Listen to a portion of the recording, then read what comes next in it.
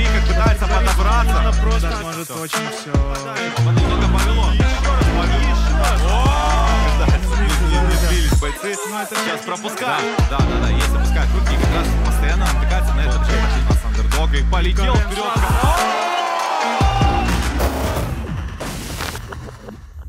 Здравствуйте, меня зовут Ткаченко Александр. Я приехал сюда с Одессы в 3-й раз на Махач подраться в рамках Гран-при.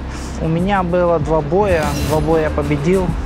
По поводу подготовки делаю зарядку, эмоции, но я особо не испытываю эмоций. К этому поединку я сам готовился. Мой соперник Бесстрашный. Желаю ему удачи, победит сильнейший. Всем Махач. Всем здорово, меня зовут Влад по прозвищу Бесстрашный. Провел в данной организации 3 боя, завершил их все досрочно. Новый опыт – это уже не рубиться, а пытаться двигаться на ножках более. Я всегда так говорю, но по итогу я всегда рублюсь, и так будет в этом бою, если повезет. Фишки у меня есть новые, потому что я уже переехал в Киев к этой подготовке, меня уже тренирует профессиональный боксер Стас Скороход. Мы заготовили новые фишки, все увидите в бою. Соперник у меня хороший, тяжелый, гоняет вес с 95 килограмм. Это самый мощный соперник. Будем пробовать, будем делать красиво. Перед боем ничего не чувствую, все нормально, заряжен, готов идти на войну. Свое будущее в Махаче я вижу стать чемпионом весовой категории 85 килограмм. Мой девиз в спорте – это «убей или будь убитым».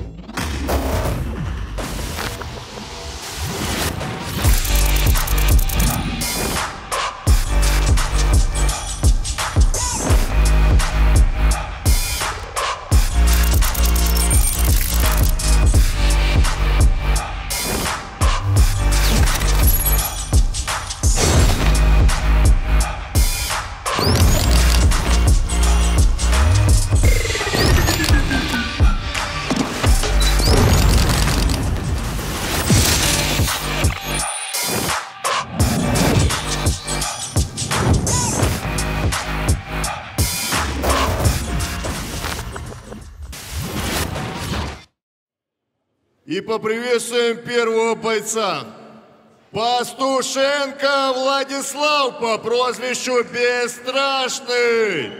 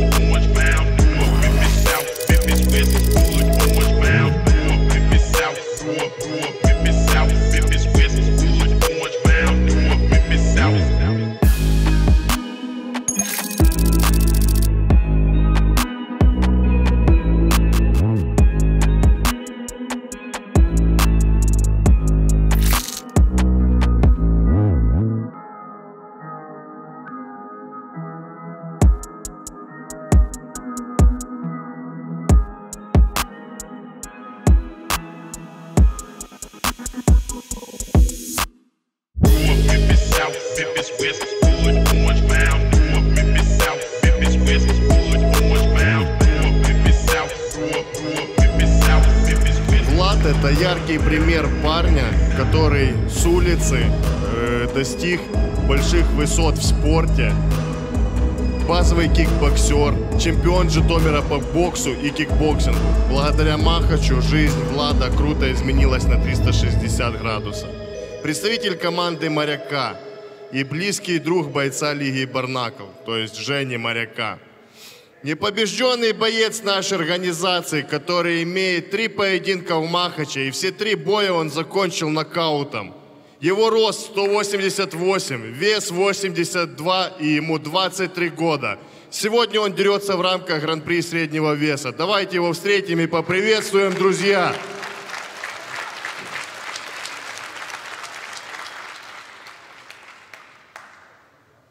И поприветствуем его оппонента Александр Ткаченко!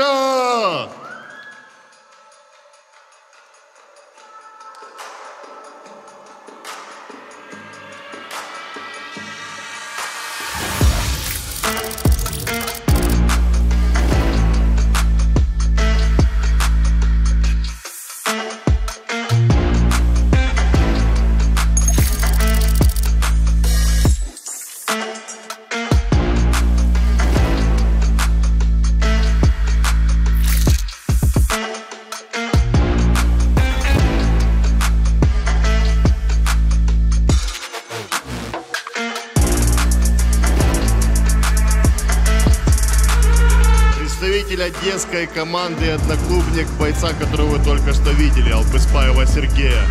Очень скромный боец с голливудской улыбкой и по-настоящему тяжелым кулаком. Также у Саши очень уникальная техника ведения боя, которую вы сегодня увидите. Его рост 182, вес 89 и ему 26 лет. Базовый уличный боец. Рекорд 2-0. 1 нокаут и 1 победа решением над крымским танком. Давайте поприветствуем Сашу и поддержим его.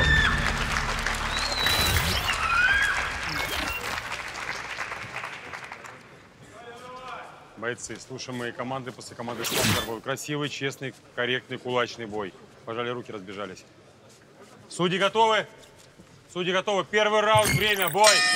Итак, дорогие друзья, в черных тейпах у нас Бесстрашный, в желтых тейпах у нас Александр Ткаченко. И видим, как Ткаченко вот уже пытается в своем стиле начинает раздергивать и работать.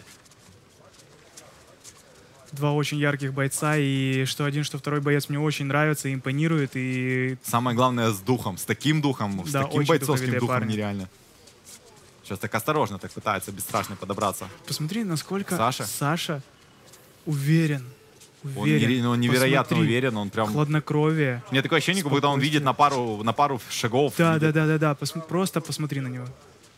И вот эти его раздергивания, да, это... лицом вперед, так, знаешь, типа пытается выманить на себя он Бесстрашного. Вот Бесстрашный, конечно, если попадет своим ударом или дать возможность ему зарубиться, это, посмотри конечно, на Сашу. Просто посмотри на Сашу. Какая реакция! Просто... Какая реакция у Саши, пока замедлились. Посмотри на Сашу, я не знаю. Ну, это очень. Мне кажется, ничего не происходит, но это очень интересно. Настолько напряженно просто. У Махача.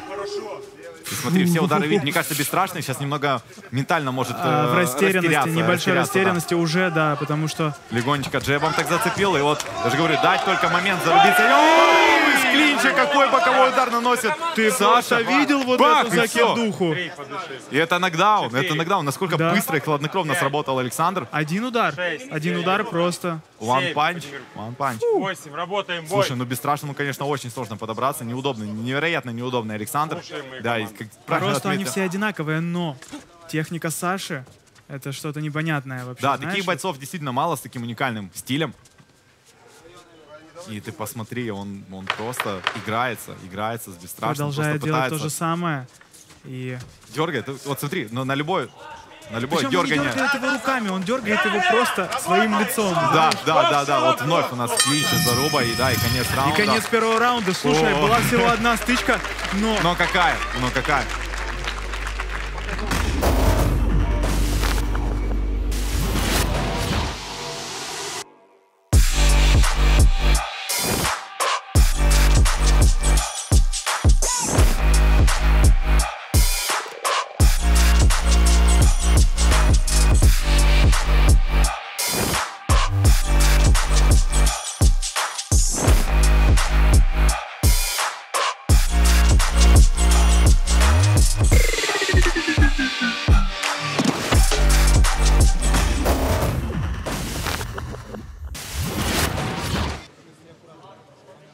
Бойцы, 5 секунд готовность.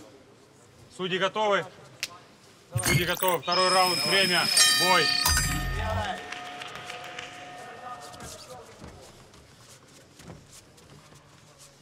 Смотрим, вот дальше продолжает раздергивать Александр. Невероятно. Ты только посмотри, просто представь. Сейчас какой вот догоняет, и хорошо догоняет. Отличными боковыми догнал сейчас Александр. Вот и... Ой! Даже на команде стоп руки не опускай. Вот, и на нем дальше. Только представь, какие шахматные партии в голове там, да, прорабатываются у Бесстрашного, чтобы подойти или хоть как-то работать против Александра. На самом деле очень сложно. Джеб отличный от Александра. И вот попадает Бесстрашный. Но Александр как камень, просто как камень, как гора стоит, ему... Есть сечка у Бесстрашного, где, казалось бы, Александр и мало удара выбросил, но каждый удар наносит урон. у него нет таких, знаешь, ударов, лишь бы попасть. У него именно удар. Все делает на верочку. Подбирается так неспешно Александр. Знаешь, по лицу Саши... Вот, пошла заруба, и вновь у нас клинч. Да, немного... Саша так ходит и делает вид, как будто ему просто скучно, знаешь? Вот, блин. Зарубиться бы ему, но... Да, Бесстрашный вот тоже пытается, видишь, дергать, но пока ему сложно подобраться.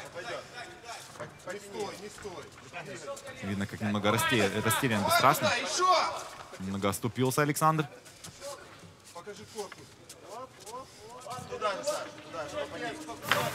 Мы слышим, да. Просто и смотрим на это. И сейчас, конечно, так передним боковым немного цепляет. И вот отвечает тем же Бесстрашный. И конец второго раунда. Напряжен. Я тебе хочу сказать, невероятно напряженный поединок.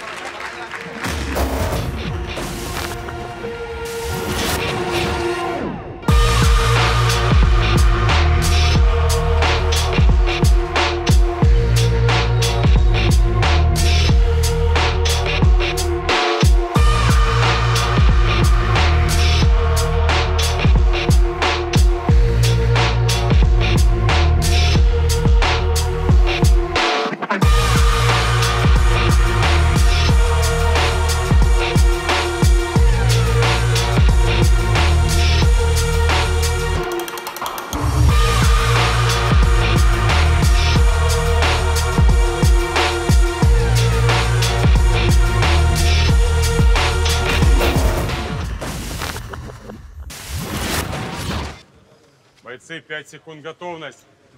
Судьи готовы? Судьи готовы? Друзья, заключительный третий раунд. Время, бой! Ну что, третий раунд, дорогие друзья, противостояние Александра против Бесстрашного. И Александр в своем уникальном стиле продолжает работать. Попытался сблизиться с боковыми ударами Александр.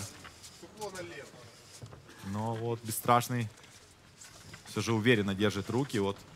Ну, насколько сложно Бесстрашному, конечно, подобраться, вообще, в принципе, ну, навязать хоть как-то свою игру навязать. То есть не получается, вообще ничего не получается. Нестандартно работает Александр. Если он Александр. пытается сближаться, то это заканчивается клинчем, и тем не менее Александр ему с клинча накидывает. С клинча набрасывает, да, очень хорошо. И по первому раунду там вот этот нокдаун. Это было заметно, да. Такой хороший боковой был. Очень спокойно себя, прям очень спокойно. Раскидывает ручки, что-то уже как бы надо и подраскидать. Оу. Быстро вот очень, да? Да, у него невероятно быстрые руки. И вот сейчас момент зарубы призывает Александр зарубиться Бесстрашного. Но пока Бесстрашный не ведется на эту игру. Работает в своем стиле, конечно, придерживается своего плана на поединок, но видим, что, наверное, не все работает, что задумывал Бесстрашный. Бесстрашному сложно достать. Он ставит свои руки вот так, отклоняет корпус назад, ставит эту руку переднюю, и он просто не может до нее достать. Да. В принципе, нужно что-то делать другое. Либо пытаться зашагивать, по корпусу бить, но... Пока вообще. Ты посмотри, как отклоняется от ударов. Александр просто отклонился корпусом и парировал этот удар. Ну и готов всегда встречать. Да, передний боковой. И прям готовит этот апперкот. Да, готовит апперкот Александр. Но тем не менее продолжает набрасывать джебами. Смотри. Раздергивает, проваливает. Быстрая у него рука. Отличный боковой. Правый заряжает Александр.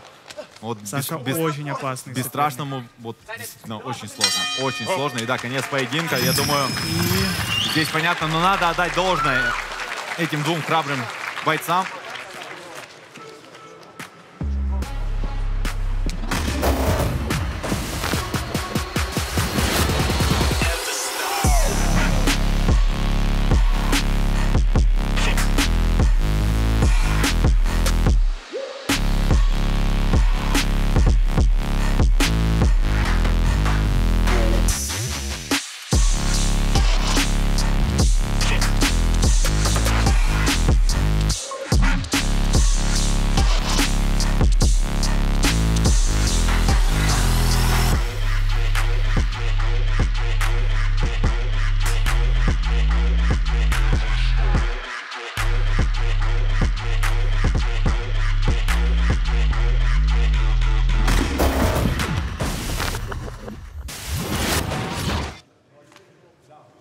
Итак, в данном поединке единогласным решением судей победу одержал Александр Ткаченко!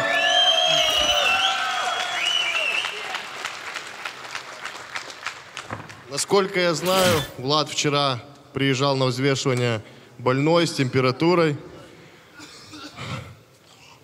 Влад, скажи несколько слов касательно поединка. У меня сейчас и температура 39,2. Я не мог просто подвести тебя, вышел. Я мог бы срезаться, выздороветь, подготовиться. Но я не дорожу этим нулем, я буду все равно выходить, драться с любым. Вес решает, 10 килограмм чувствуется. Ну, 3 раунда подрался, падал, вставал, проявил характер. Всем спасибо, кто помог мне в этой подготовке. Пацанам житомирским. Саша, Миша Козицкий, Ваня Верезумский, Дима Свинцецкий. Всем спасибо. Спасибо своему тренеру. Он все, что мог, сделал за 3 недели. Дальше будет лучше. Слава богу, что я вылетел с этого гран-при. Вес очень сильно решает. Я хочу в своей весовой двигаться 85 килограмм. А так, без побед, без поражений не бывает побед. Будем газовать дальше. Я в Махаче, я с вами. Спасибо тебе большое. Давайте еще раз поаплодируем Владу и пожелаем скорейшего выздоровления и восстановления. Саша, как я говорил, уникальная техника. С победой проходишь далее в гран-при. Несколько слов, пожалуйста. Всем привет. Бесстрашному спасибо за бой. Саня, Скат, привет. Так, спасибо всем, кто меня поддерживал. И хочу выразить благодарность Ocean Clothes и Ocean Shoes. Так. Короче, Одесса в здании. Всем спасибо. Спасибо. Умница. Давайте еще раз поаплодируем бойцам, друзья. Спасибо большое.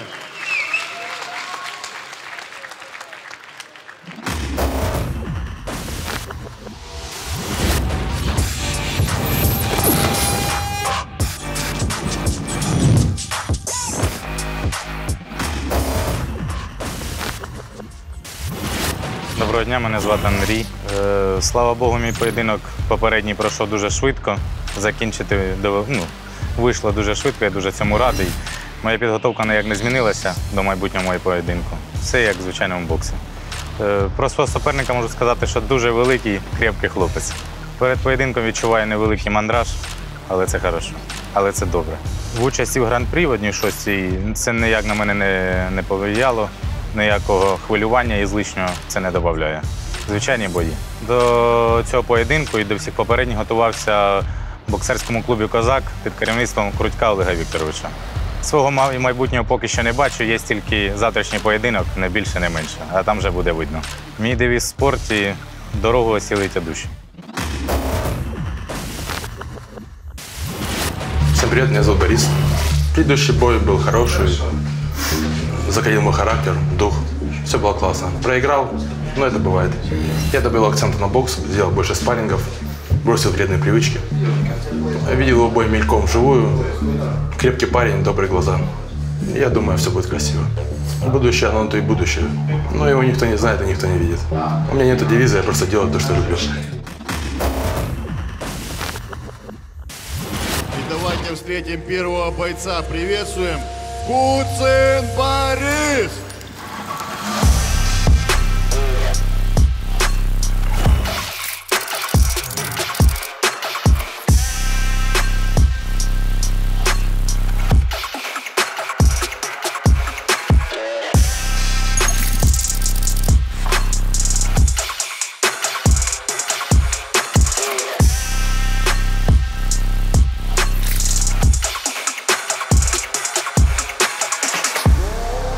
Первый поединок в Махаче он провел не совсем так, как ему хотелось, из-за непростого жизненного периода. Сегодня он возвращается в наш карт и уверяет, что в оптимальной форме. Его рост 192, вес 124 и ему 26 лет.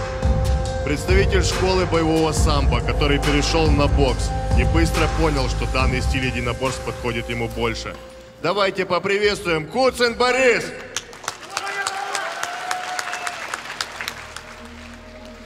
И поприветствуем его оппонента, Мовчан Андрей.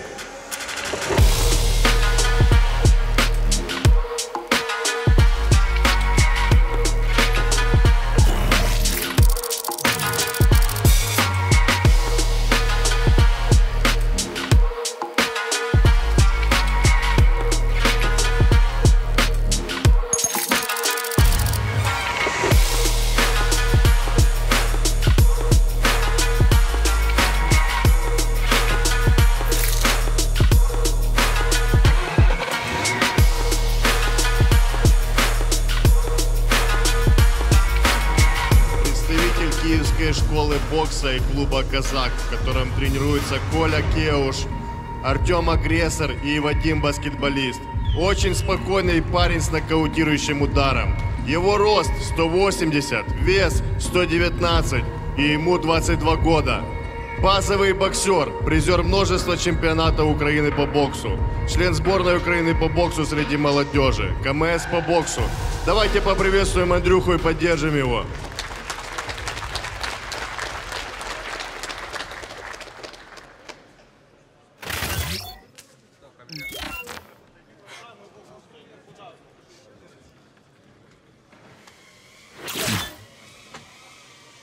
Помним правила. Соблюдаем, Андрей, соблюдаем мои команды. После команды стоп не работаем. Красивый, честный, кулачный бой. Пожали руки. Судьи готовы?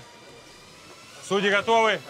Первый раунд, время, бой! Итак, дорогие друзья, противостояние тяжеловесов у нас Борис в черных тейпах и Андрей в желтых тейпах. Виталий, тебе слово.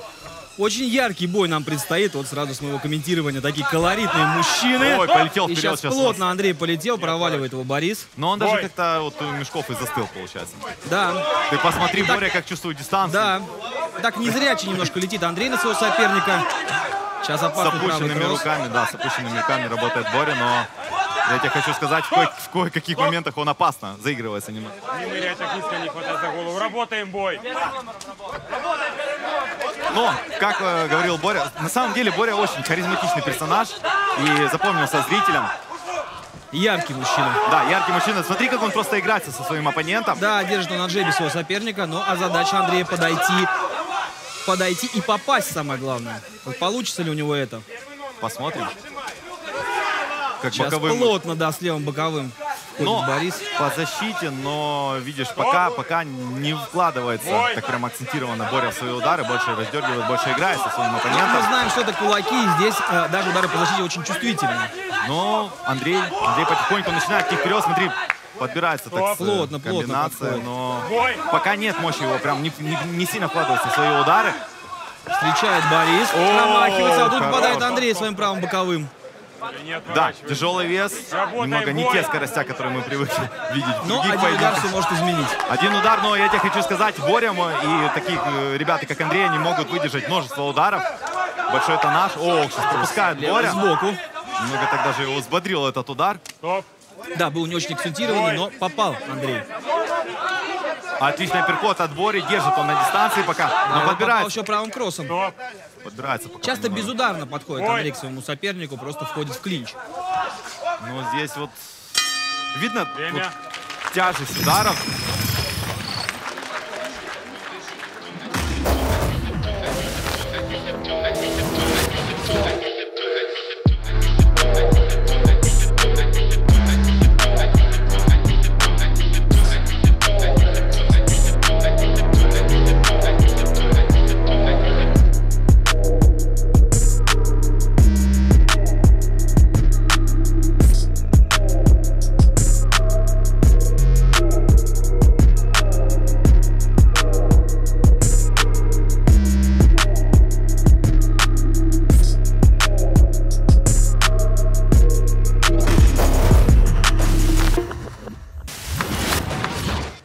Бойцы, 5 секунд готовность. Нет, сворачивайся. Боря, не толкай. Судьи готовы? Готовы? Второй раунд, время, бой! Второй раунд начинается, и Боря довольно легко передвигается. Хотя Андрей пытается его догнать. Пытается давить. О, тут попадает оба, но Андрей плотнее. Смотри, сейчас пошел Андрей апперкот. Продолжает его Боря отталкивать, но этого мало, и сам натыкается опять на удар от Андрея. Идет Борис. Работаем бой.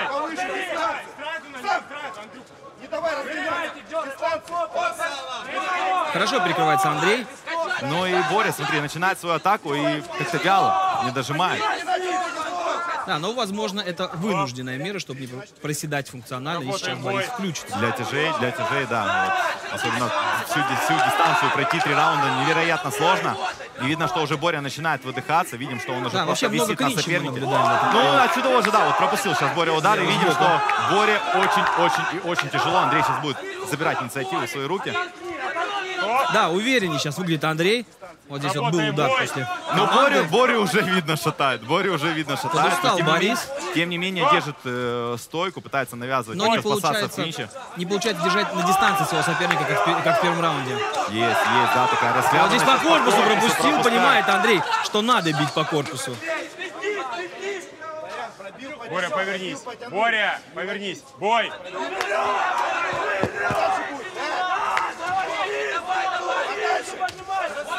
Вот Борис попал сейчас. От Бори неожиданно для всех. Разгод и палка стреляет. Но тем не менее, вот здесь хороший момент для Бори, чтобы разбивать возле мешков, но... Не совсем дистанция сейчас Бориса. Меньше рычаги у Андрея, и ему, конечно, проще работать. Придерживает Борис руку, придерживает. Слушай, немного не дает работать по себе Андрею, придерживает руки и всей массой пытается задавить Андрея. Боря, повернись, бой. Мы знаем, что когда боец нависает на своем оппоненте, то это тоже забирает функционалку. Прям так призывает Боря к себе. Перкотов мы сейчас несколько видели.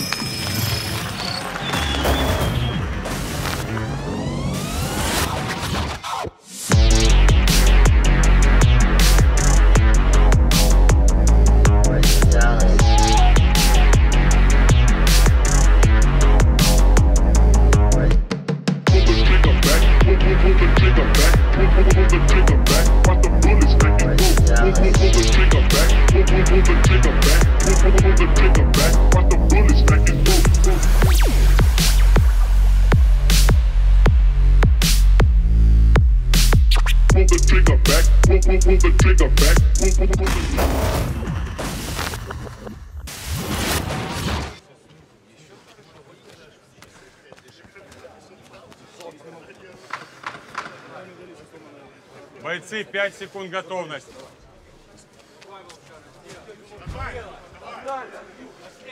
Судьи готовы? Заключительный третий раунд. Время, бой. Нет, третий раунд. Я тебе хочу сказать, нет сена, которая постоянно остается под ногами у бойцов. Сейчас Андрей неплохо был в атаке, но, видно, Боря вновь подключает свой клинч, борьбу и пытается вернуть. Левый прямой был от Бориса.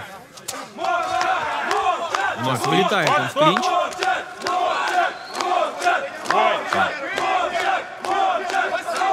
Сложно Боря, сложно. Слушай, как сейчас зал поддерживает. Смотри, Андрей сейчас очень хорошо, более результативно, да, идет он вперед. Но Боря, клинч, это, конечно, вот единственное спасение, которое сейчас может ему на данный момент.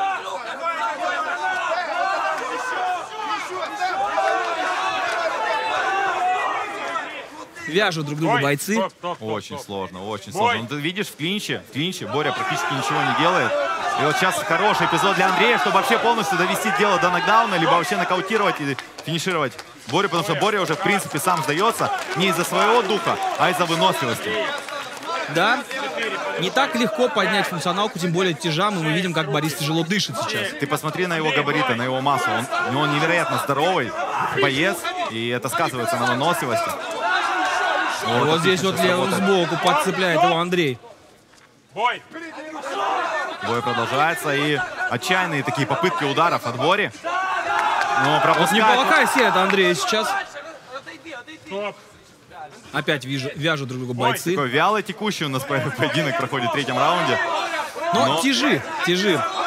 Мы знаем, что каждый удар шокирующий. Тем не менее, Андрей продолжает атаковать, несмотря на то, что ему тоже сложно. Он продолжает давить на Борю. А это говорит о том, что он хочет победить. По-настоящему хочет. Да. Это да. Боря видно уже, да. Борис сейчас, можно так сказать, выживает. Очень, конечно, страшно на это смотреть. Все больше и больше пропускает Боря ударов. Мы видим много гематом уже на его лице. Ну, для Бори это нормальное состояние. По ходу его... Боец, который пропускает все через себя.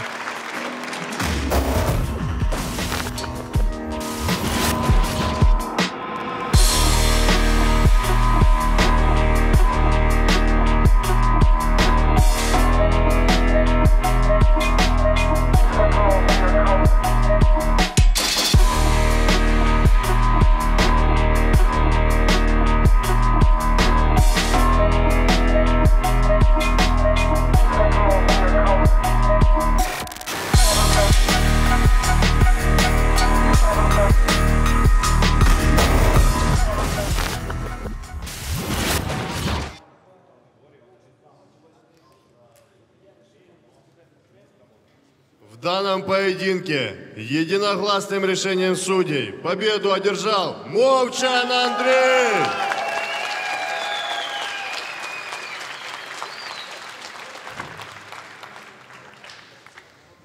Боря,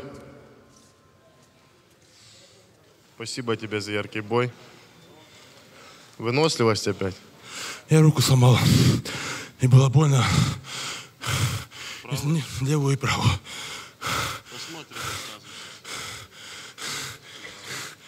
Давайте поаплодируем Борису. На характере дрался, для вас показывал зрелище. Спасибо, Боря. Андрей, с победой тебя. Мастер принимать удары и также сильно их отвечать потом. Це ти точно сказав.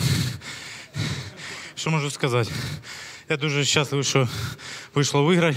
Пацан держить банку конкретно, я чувствував, що попадав. Ну, железнобетонний. Ну так, слава Богу, що победителі не судять, що тут казати. Виграв, да й виграв. Я хочу сказати велике спасибо своїм пацанам, своєму углу.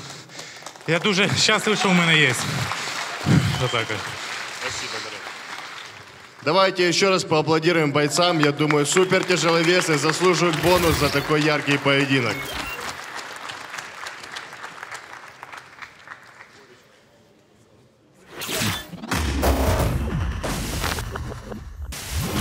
Всем привет, меня зовут Артём по прозвищу Aggressor. Был такой не сильно, конечно, зрелищный бой, так как противник не был настолько хороший. Надеюсь, на этот раз покажем хорошее зрелище. На этот раз было больше времени подготовиться. Сделал хороший лагерь, 3 недельки, по 2 тренировочки в день. Сейчас очень хорошая форма. Я думаю, покажем зрелище. Я всегда настроен на войну. Либо там умереть, либо убить кого-то. Поэтому завтра все видите. Да, я холоднокровный, иду за своим соперником. Меня готовил Олег Викторович Кутько, клуб бокса «Казак». Пацаны мои, которые со мной работали, тренировались, всем спасибо за подготовку. Особенно вам, Олег Викторович. Мы идем на войну.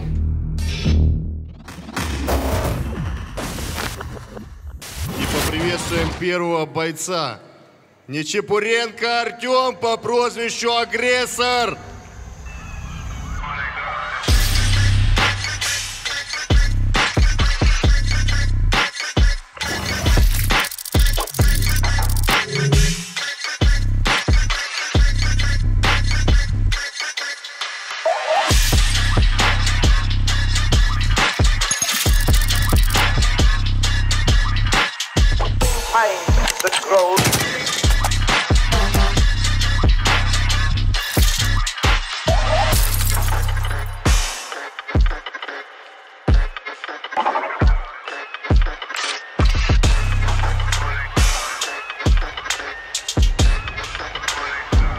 Представитель боксерского клуба «Казак», базовый боксер, КМС по боевому самбо. Город Киев, рост 173, вес 69,5. И Артему 20 лет. В Махаче дерется 3-й раз. До этого у него была 1 победа и 1 поражение. Давайте поприветствуем сегодня Артема.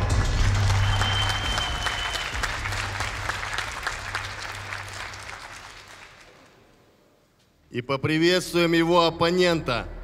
Прощерук Богдан по прозвищу Характерник.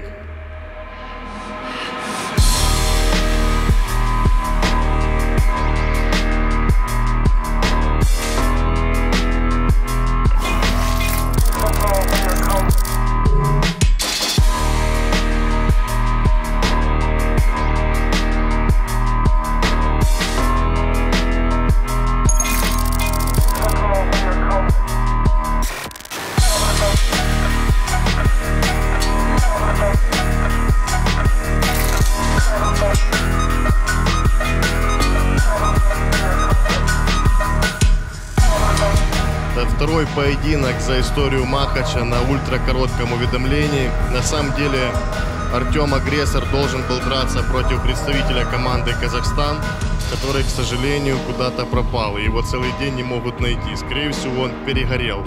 Была небольшая у него травма, он согласился выйти, но, к сожалению, не вышел. Поэтому зала выявил желание подраться Богдан.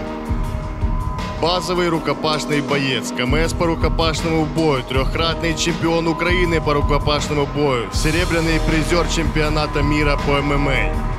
Его рост 179, вес 74 и ему 23 года. Давайте его поприветствуем в нашем мешкогоне. Разница практически в одну весовую категорию, поэтому оба бойцы заслуживают вашей поддержки.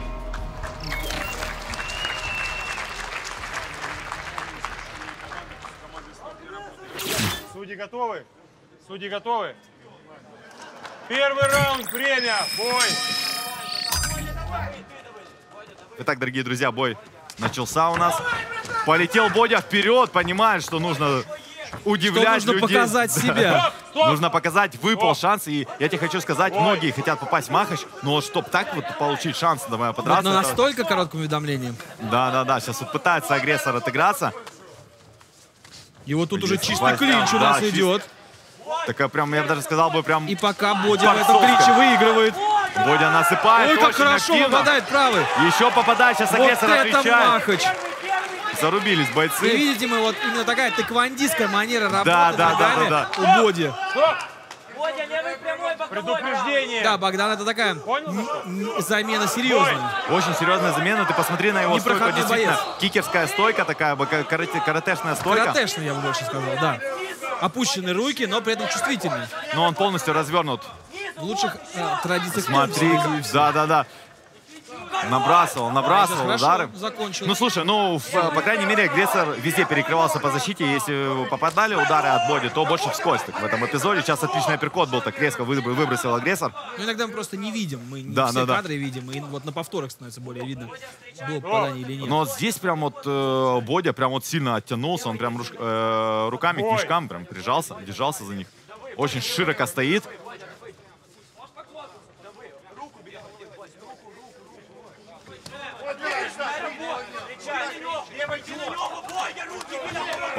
Зарубились немного спортсмены. Вновь прям совсем прямой разбор. Они прям поджимаются. Вот сейчас отличная сквича набрасывает. Богдан смотрится. Но и агрессор тоже на выходе из клинча пробил серию. Оу, какой джеб! На какой джеб наткнулся. Да, но ощутил его более джеб. Богдан, да. Акцентированный был. Акцентирование от агрессора. Да. И концовочку. Насыщенный первый раунд.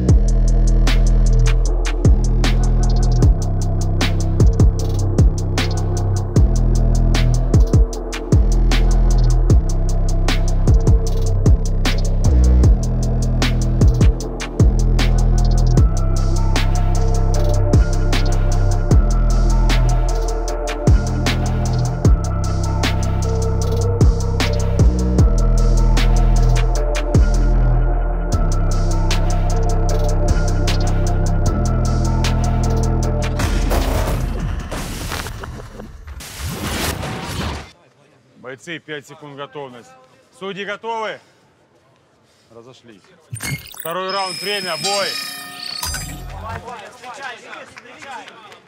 Лови его, лови. Он сейчас кинется. Он кинется. О, попал сейчас с дальней руки. Смотри, какая раскрытая стойка. Кросс, супер, оверхенд. У него был пропускает. Да, пропускает немного от агрессора. В ближней дистанции агрессор лучше себя чувствует, потому что короче рычаги. Он может узко пробивает он левый сбоку. Да. Агрессор может воспользоваться стойкой. А задача Боди работать на дистанции, и он пока с ней справляется достаточно. Справляется, но вот если агрессор сблизится... Надо просто Боди, когда он делает подшаг, не оставаться. С серии он ушел. Пропускает. Очень плохо пропустил. Я думаю, что это все. 3, 4, 5, 6, 7, 8, 9, 10.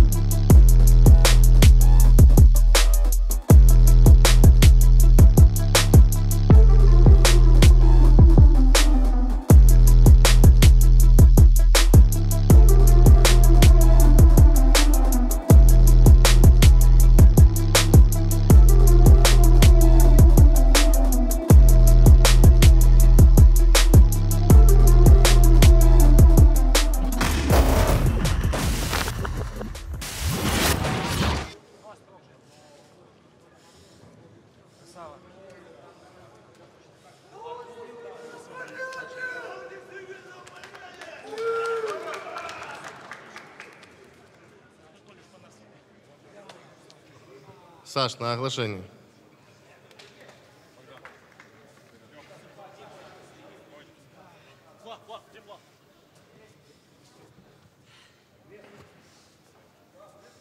В данном поединке во втором раунде нокаутом на 53-й секунде победу одержал Нечыпуренко Артём по прозвищу Aggressor.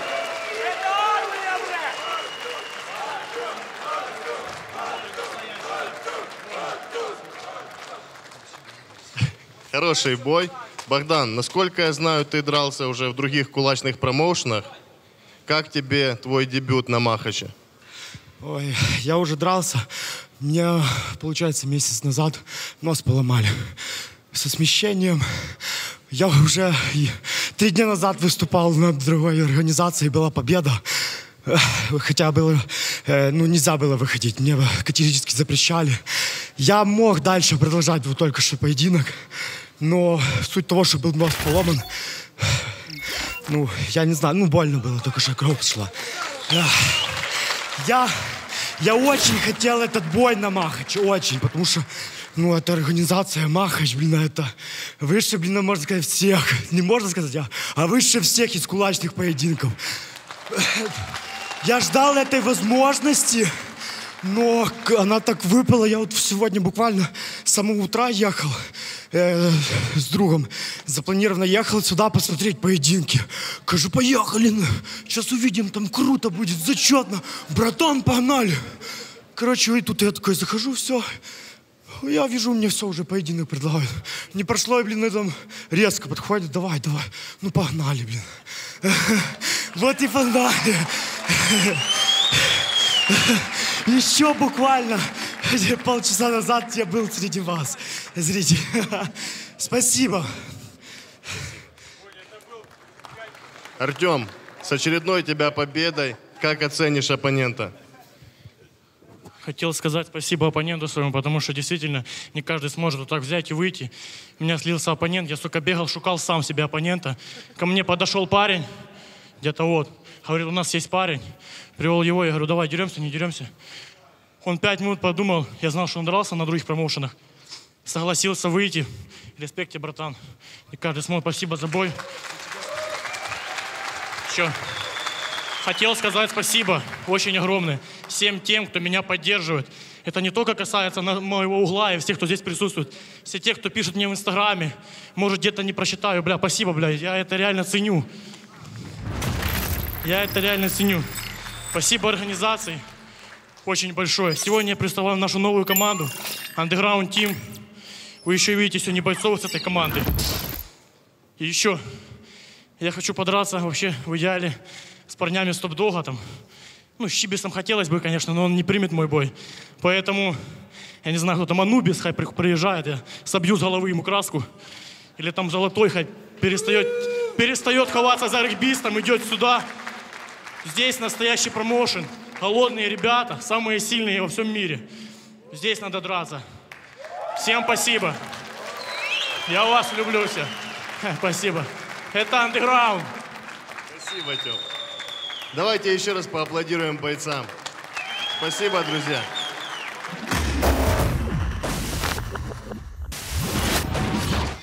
Привет, меня зовут Слава.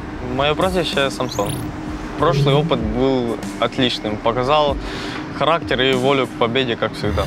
После прошлых поединков мы изменили кардинально подготовку к этому 4-му бою, потому что нужно было выходить на пик формы и адаптироваться к этим кулачным боям. Соперник у меня хороший, крепкий, будет нелегкий бой. Я чувствую уверенность и желание к победе. Здесь немного ответственности, потому что буду выступать во Дворце спорта в свои 18 лет. И это для меня какой-то уровень. Мой девиз – миру мир, спортсменам деньги. Всем привет, кто знает меня, кто еще не знает, те узнают. Я Ситарчук Александр по прозвищу Лев. Последний мой бой закончился быстро, досрочно. Противник отказался дальше продолжать бой. Подготовка была очень хорошая, так как было больше времени на подготовку, большой простой был. Противник очень хороший, стойкий, крепкий, духовистый, любит и порубиться, и так. Есть небольшой мандраж, это как бы присуще всем бойцам. Мы же не роботы, тоже люди, все немного переживают. Бой ожидается быть красивым, ярким, кровавым. Так что все, кто придут, не пожалеют.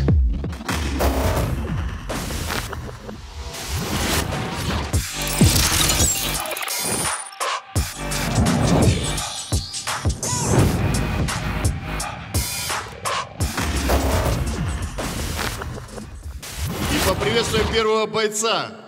Ситарчук Александр по прозвищу Лев.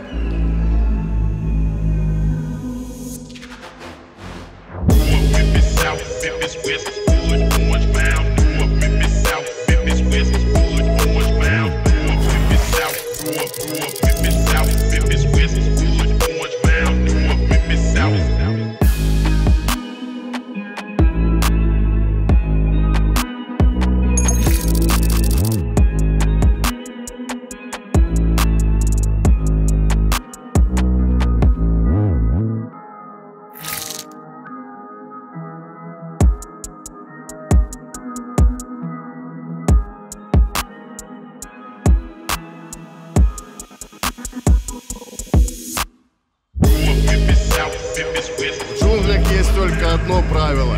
Когда лев голоден, он ест. Эта фраза из фильма Гая Ричи «Джентльмены» полностью соответствует принципам нашего следующего бойца. Саши Ситарчука. Представляет город Мариуполь. Его рост 170, вес 68,7 и ему 31 год. Базовый боксер, КМС по боксу.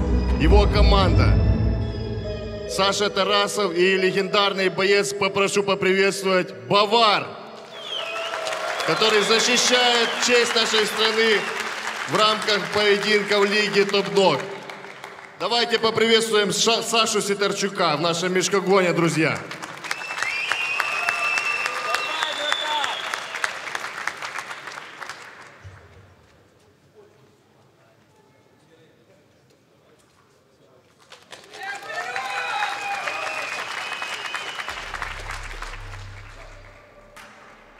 И поприветствуем его оппонента. Самсоненко Вячеслав по прозвищу Самсон.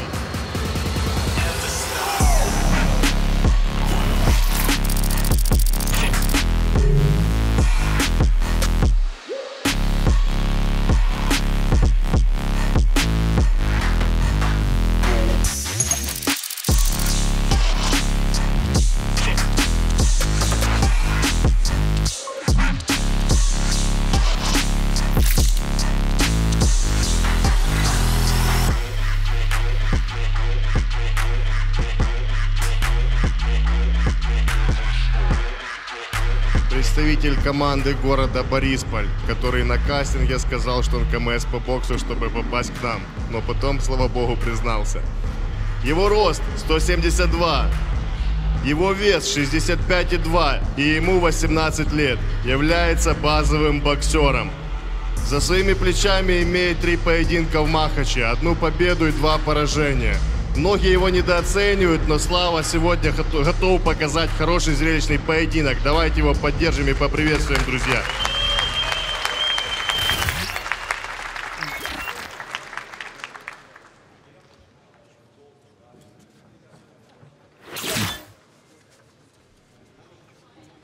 Бойцы, слушаем мои команды, после команды стоп не работаем. Мы оба боксеры, покажите красивый кулачный бой. Судьи готовы?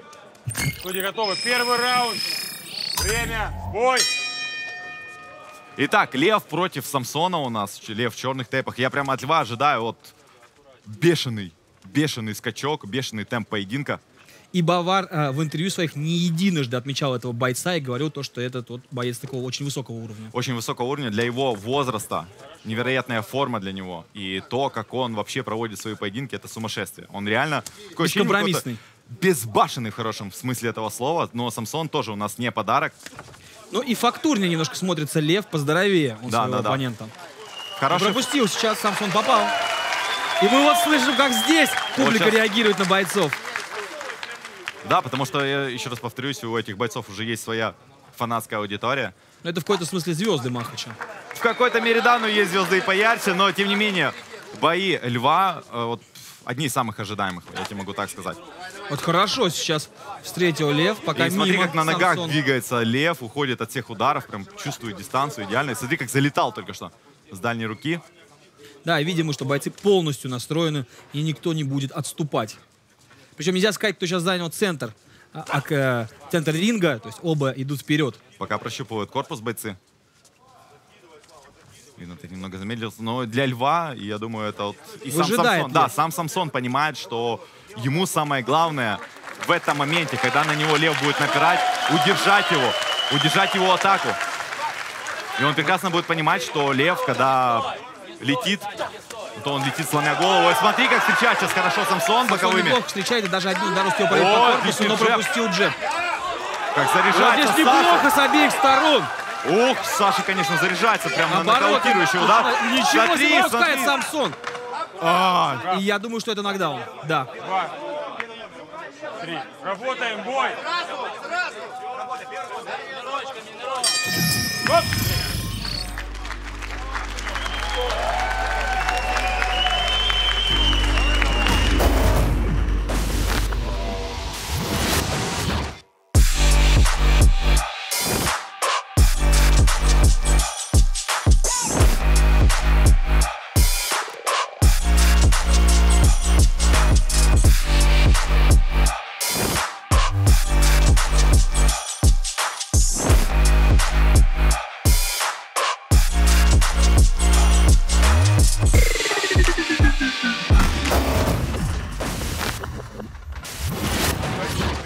Готовность. Судьи готовы? Второй раунд, время, бой! Итак, второй раунд, дорогие друзья, Лев против Самсона. Прям Лев так... Видно, что у Льва вот каждый удар, он прям как последний удар, он хочет вложиться. Да, и вот пропускает сдвоенный джеб. Но мне почему-то кажется, что именно тоннаж ударов у Льва намного тяжелее, чем у Самсона. Серьезно, да. Вот есть преимущество в габаритах. И видно, как усердно Самсон держит правую руку, потому что понимает, что левый сбоку прилетит, очень опасный. У него меньше антропометрия. И все правильно делает Самсон. На сдвоенный джеб он встречает оппонента, но не всегда достает. Чувствительный очень Лев. Да, видно было в этом эпизоде, как отклонился, но здесь провалился с таким ударом, вроде бы акцентированный, но сильно много тратит энергии на такие удары, на такие промахи Лев. Но, видимо, функционально он готов. И вот мы не первый раз видим, как грамотно переводит Самсон удары по корпусу. Да, вот здесь пропустил, пошатнуло. Я думаю, сейчас Лев это почувствовал. Почувствовал кровь. Смотри, вот потихоньку начинает набирать Лев обороты. Да, аж тяжело комментировать такой поединок, насколько это интересно смотреть. Самсону самое главное переждать вот этот спорт весь от Саши, который он будет предоставлять. Ну а половина боя уже позади. Да, и сейчас пока... Решается. Вот, хороший апперкот. Самсон. На выходе, конечно, из комбинации так боковым немного зацепил Самсон. Но не видно по Льву, что как-то чувствительны для него эти удары. Как интересно, на ногах разделывает Лев. С опущенными руками играется, да. Самсон продолжает дразнить передней рукой, но вот и Лев подсказывает Льву очень усердно, что надо делать. Вот и вот уже так достаточно развивается, пропускает, хорошо ушел. Смотри, какие боковые, и летит добивать сейчас Лев. И вот здесь Лев в атаке просто великолепен. Видим в этом эпизоде, что Лев физически просто сильнее. Он сильнее, он более... Легко он разворачивает своего оппонента. Я даже сказал бы, здесь он реально более... агрессивный. Да, несомненно, он более агрессивный в этом поединке, в этом раунде, тем более.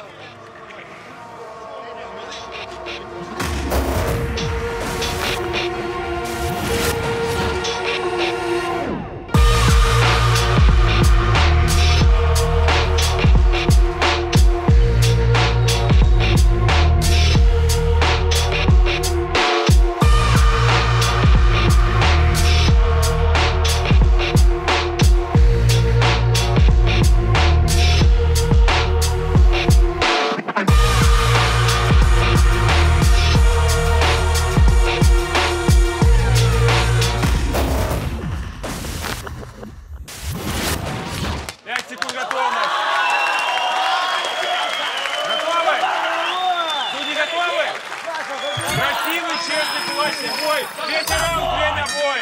Давай, жестко, 2-3. Давай. Передний боковой вниз от Саши и цепляет он. И еще раз цепляет, да, попадает. Передний рукой работает, и вот подключает уже вторую руку, добавляет боковые. Но переждал, выждал. Но я думаю, немножко сбит прицел уже у Самсона. Он сложный, очень сложный. Очень сложный и очень характерный боец Самсон. Терпит он там сейчас. Терпит, но не сдается. Он выжидает момента для своей атаки. Но раз от раза он пропускает этот джеб, и я думаю, сейчас пальцем попал. Промойте глаз. Не специально.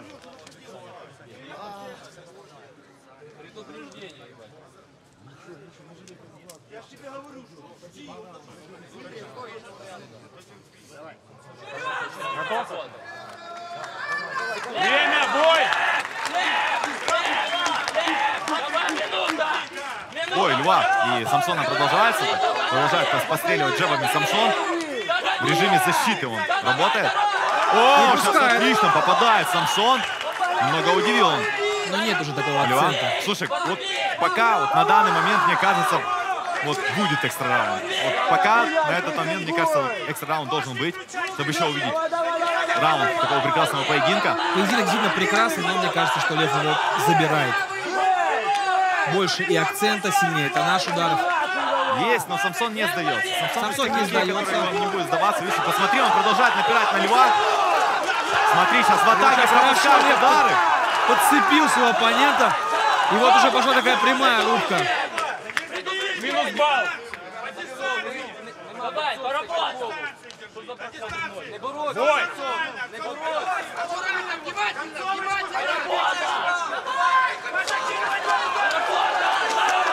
И, конечно, основная задача Самсона здесь это суметь сократить дистанцию, так как антропометрия меньше, и пока он с ней не справляется. Не справляется, меньше, выжидает все равно на свой удар. Но отметил, что очень характерный боец. Очень. Вот здесь попал. Закрыл он атаку левым боковым. Да. Заряжается, уклонился от ударов. Хорош, Самсон отвечает. Сейчас. Вау, вот это поединок.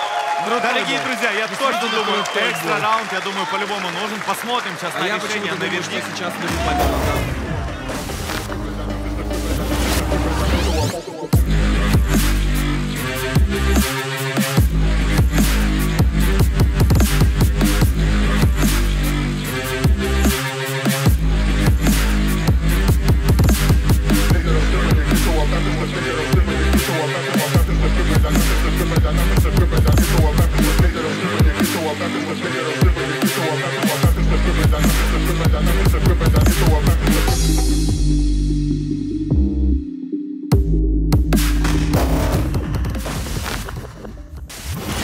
Нокдаун спорный, друзья, спорный нокдаун. Если не учитывать нокдаун, то победил Самсон.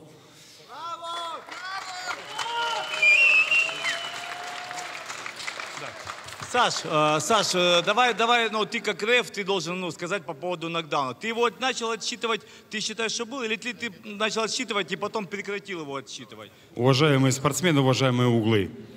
Значит, нокдаун может быть средний, легкий, тяжелый. Вы понимаете. Ляснул хорошо. Мне, как рефери, показалось, что он подлип.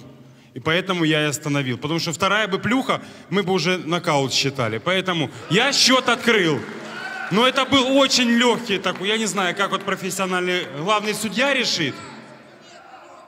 Ну, ребят, я счет открыл, досчитал до 3, он быстро включился. Тут уже решат, дайте им экстра раунд, пусть рубятся.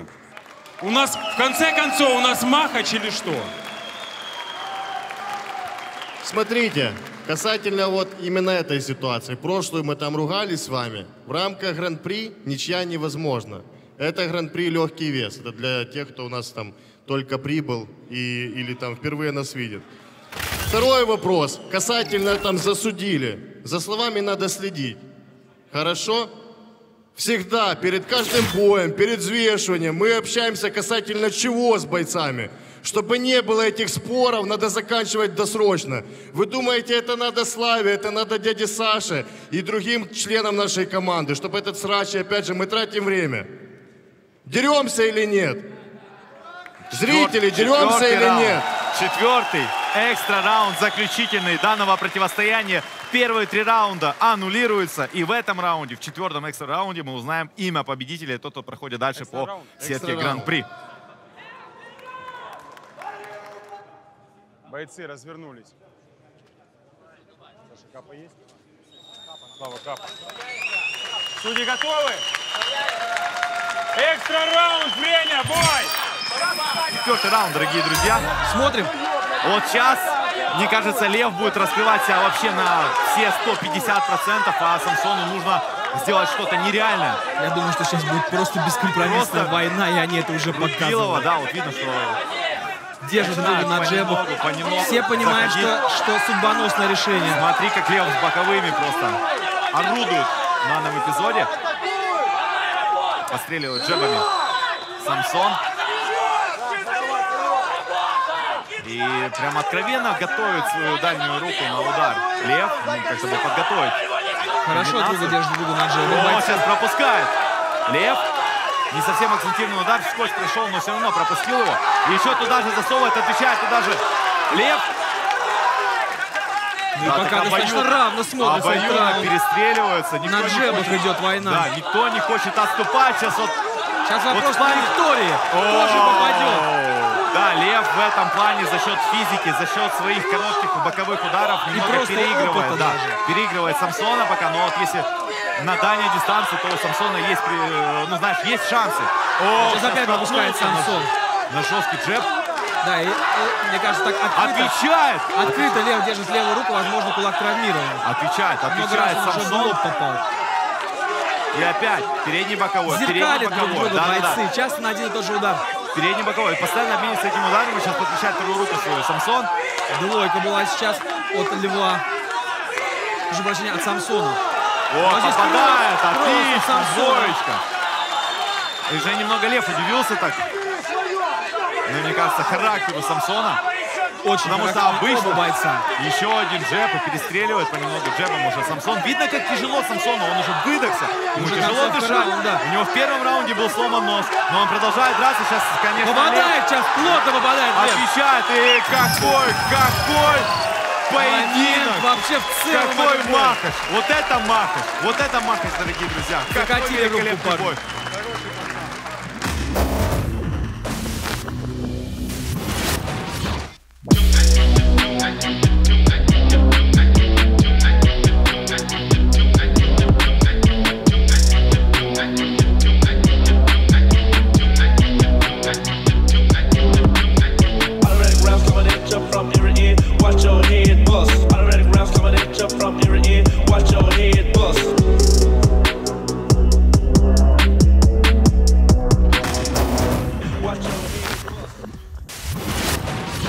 Мое решение — победа Самсон. Концовку забрал, но в раунд забирал, Самсон выиграл раунд чисто. Концовку забрал, но концовка раунда — это не весь раунд. Мое решение — Самсон.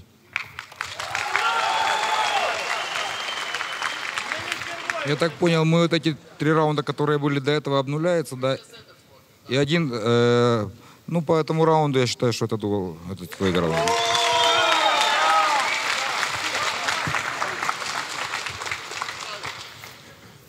Вопросов нет. Самсон.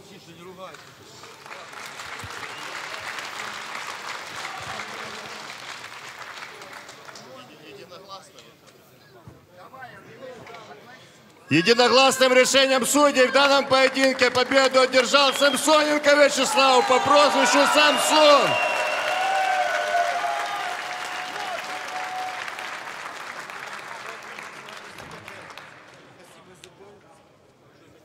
Хорошо, выпускай. Не хочет говорить, пусть не говорит. Слава, с победой тебя. Бонусы за разбитое лицо сегодня не получишь. У Славика было 2 бонуса, кстати, таких. Как ощущения? За бой получит, да. Что, ощущения довольны. Спасибо всем. И всем привет. Робота була проделана колосально. Ми трудилися з тренерами Владимиром Лазебником, ось пацани, Ігор, Женя, Денчик, Тайчик, друг мене підтримує завжди.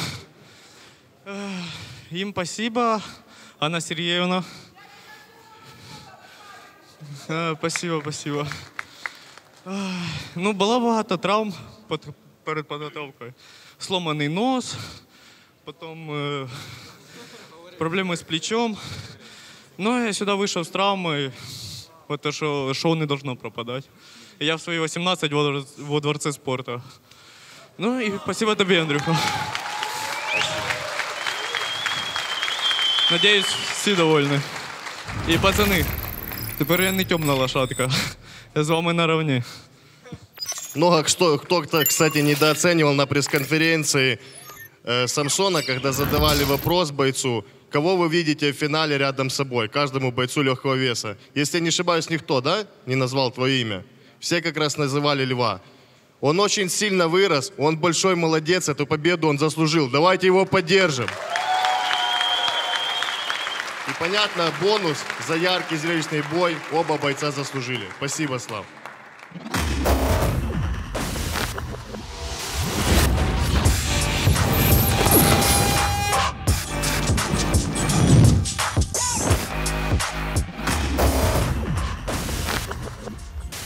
Привет. Пропустивший 4-5 сезон, к вам вернулся Паша Павлов. Первое, что хочу сказать, большое спасибо всем, кто поддержит меня в Ютубе, также пишут мне в Инстаграм. Это очень меня вдохновляет. Еще раз вам большое спасибо. Тренировка практически не поменялась, только я увеличил тренировки. То есть предыдущие 3 поединка я тренировался 2 недели подготовки, сейчас у меня была подготовка месяц.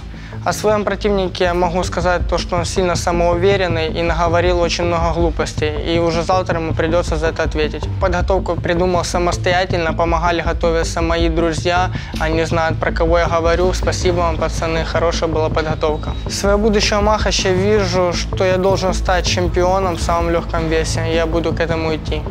Мой девиз в спорте: если не хватает сил победить, пусть хватит гордости не сдаться. И также победа любит заботу. Привет, меня зовут Абылай. Я из Казахстана, город Караганда. Мое прозвище Доминатор. Прошлый бой мне понравился, драться на кулаках. Чувствую себя хорошо, готов на все 100%. Меня готовил тренер по боксу Тимиртас в Казахстане. Вижу себя Махача чемпионом. Поприветствуем нашего звездного бойца и украшения нашей организации. И встречаем Паша Павлов!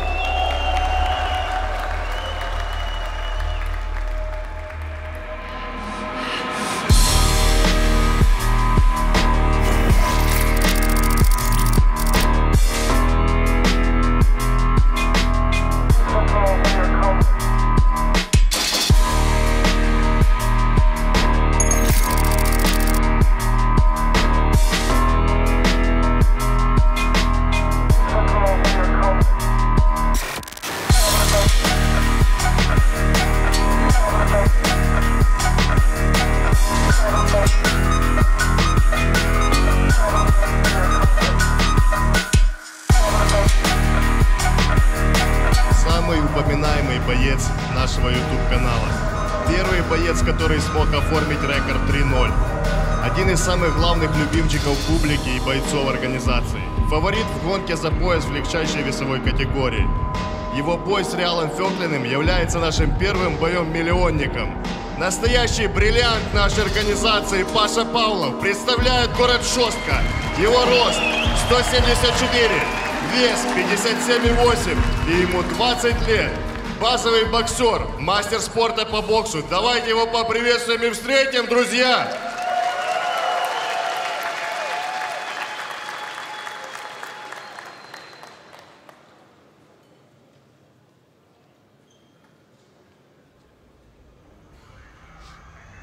И поприветствуем его оппонента.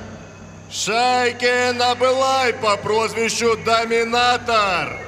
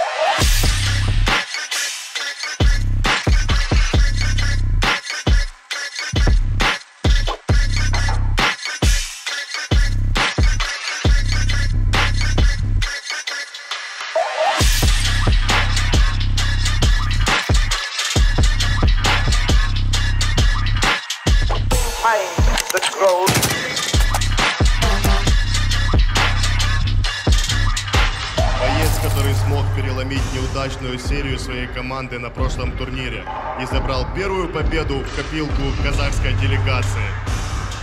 Боец, который требовал поединка с Пашей Павловым, потому что не мог представить, что кто-то кроме него сможет прервать его доминирование в весовой категории до 60 килограмм. Представляет город Караганда, его рост 175, вес 55,7 и ему 23 года. Базовый боксер, КМС по боксу, также имеет опыт выступления по ММА и грэпплингу. Давайте поприветствуем нашего казахского гостя, друзья!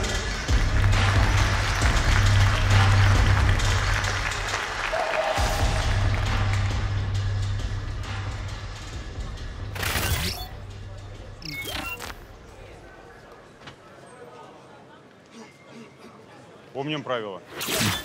После команды «Стоп» не работаем.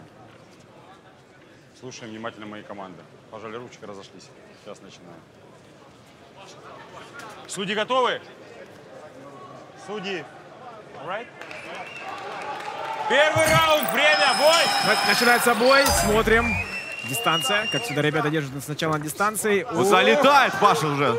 Начинает первым атаки. Доминатор слева хорошо встретил Пашу. Да, но не успел среагировать. Но, дорогие друзья, здесь будут очень и очень высокие скорости, так что не проморгайте самое интересное. Полетел Павел вперед, но немного наткнулся. Немножко провалился, но восстановился.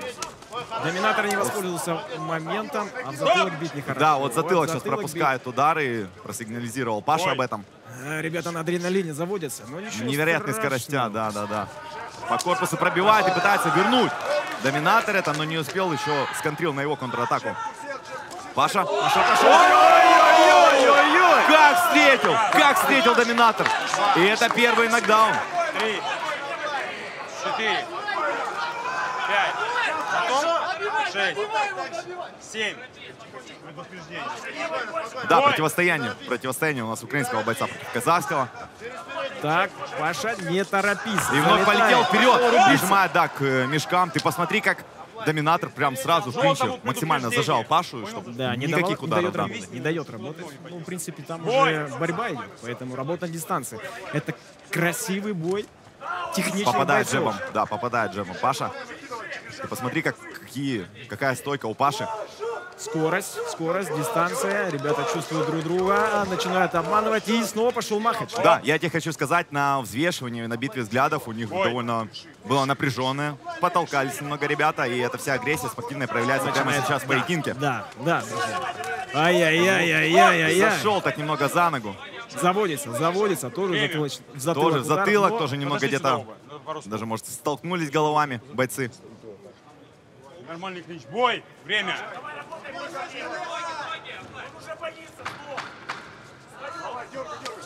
Ой-ой-ой! Красиво! Нельзя отвлекаться, друзья, нельзя отвлекаться ни в коем случае. Есть Доминатор, ты видишь, как Доминатор немножко отвлекся и получил левый пропустил, удар.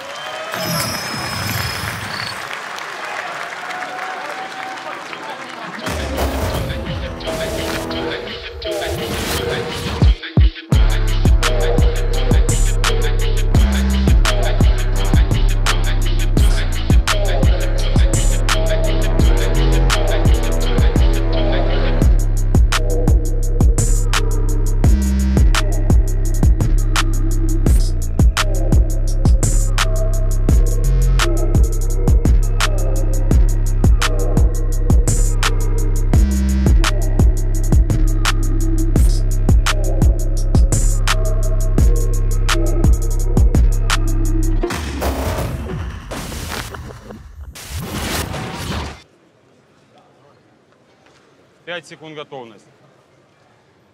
Судьи готовы? Судьи готовы. Второй раунд, время, бой!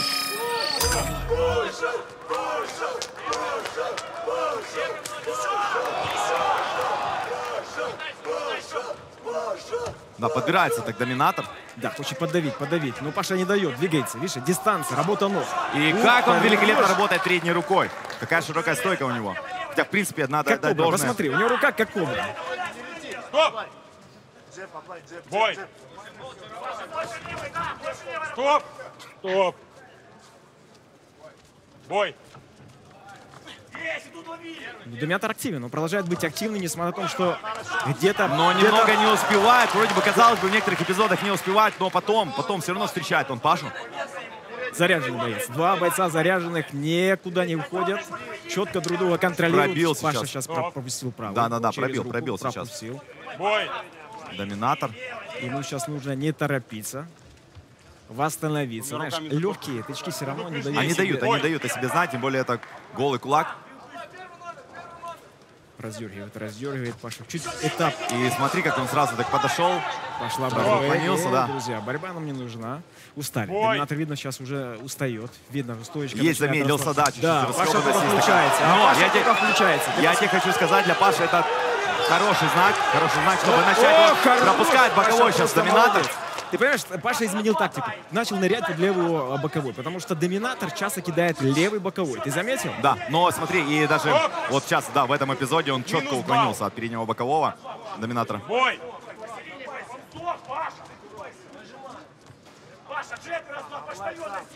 О, сейчас отличный джеб. Хороший джеб пошел. Попадает Паша. Реагировать. Заканчивается у нас второй раунд. Я даже не представляю, с каким зарядом выйдут бойцы на третий раунд. Но пока у нас концовка второго раунда. И да, так полетел Доминатор вперед. Провалился, да. Видно уже усталость. Где-то он чуть-чуть перегорел. Включился в первые раунды. Очень хорошо, да, он очень первые хорошо минуты первый раунд.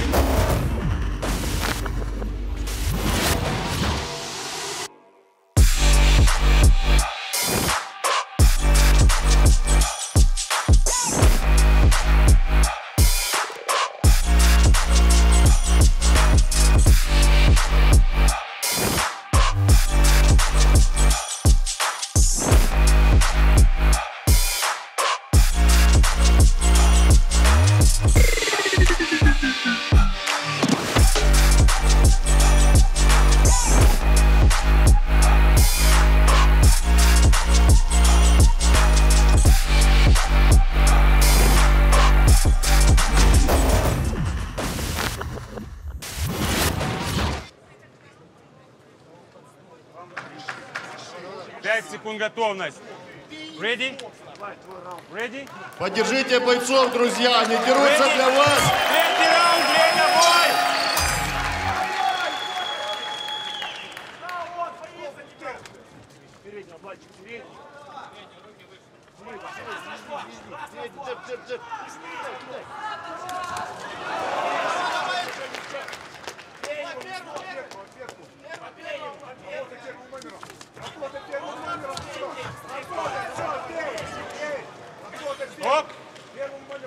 бой! Паша хорошо чувствует дистанцию, просто прекрасно чувствует дистанцию. Ну и он знает, когда клинчевать, он знает, когда нанести удары и как работать в ближней дистанции.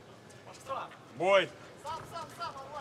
Ты знаешь, несмотря на то, что это третий раунд, активность бойцов немножко упала, но все равно скорости довольно-таки неплохие. Да, я тебе хочу сказать, для третьего раунда и Паша, ну, в принципе, Доминатор хорошо вот, по хорошо работает, физике, да. Идет видно, вперед, что открывается, уже начинает более открываться. Понимаешь, вперед. Более предсказуемо, но ты посмотри, попал сейчас немного. Да, попал на отходе, 2 удара пропал.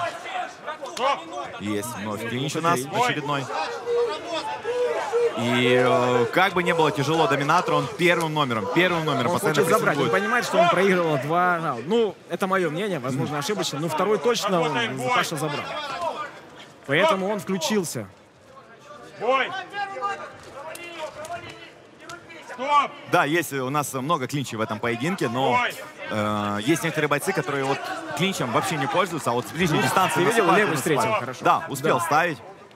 Но они не борются, знаешь, клинч и разошлись. Да. Клинч и разошлись. Но это надо отметить также работу рефери. Да.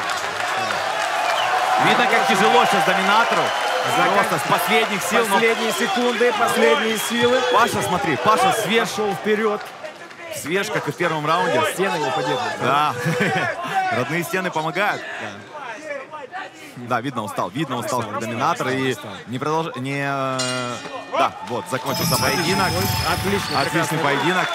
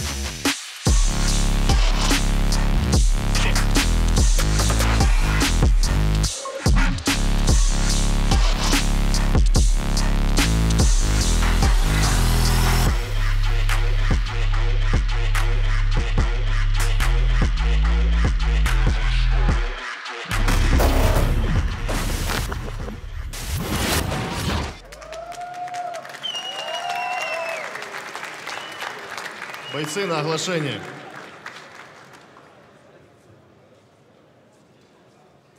В данном поединке единогласным решением судей победу одержал Павлов Павел!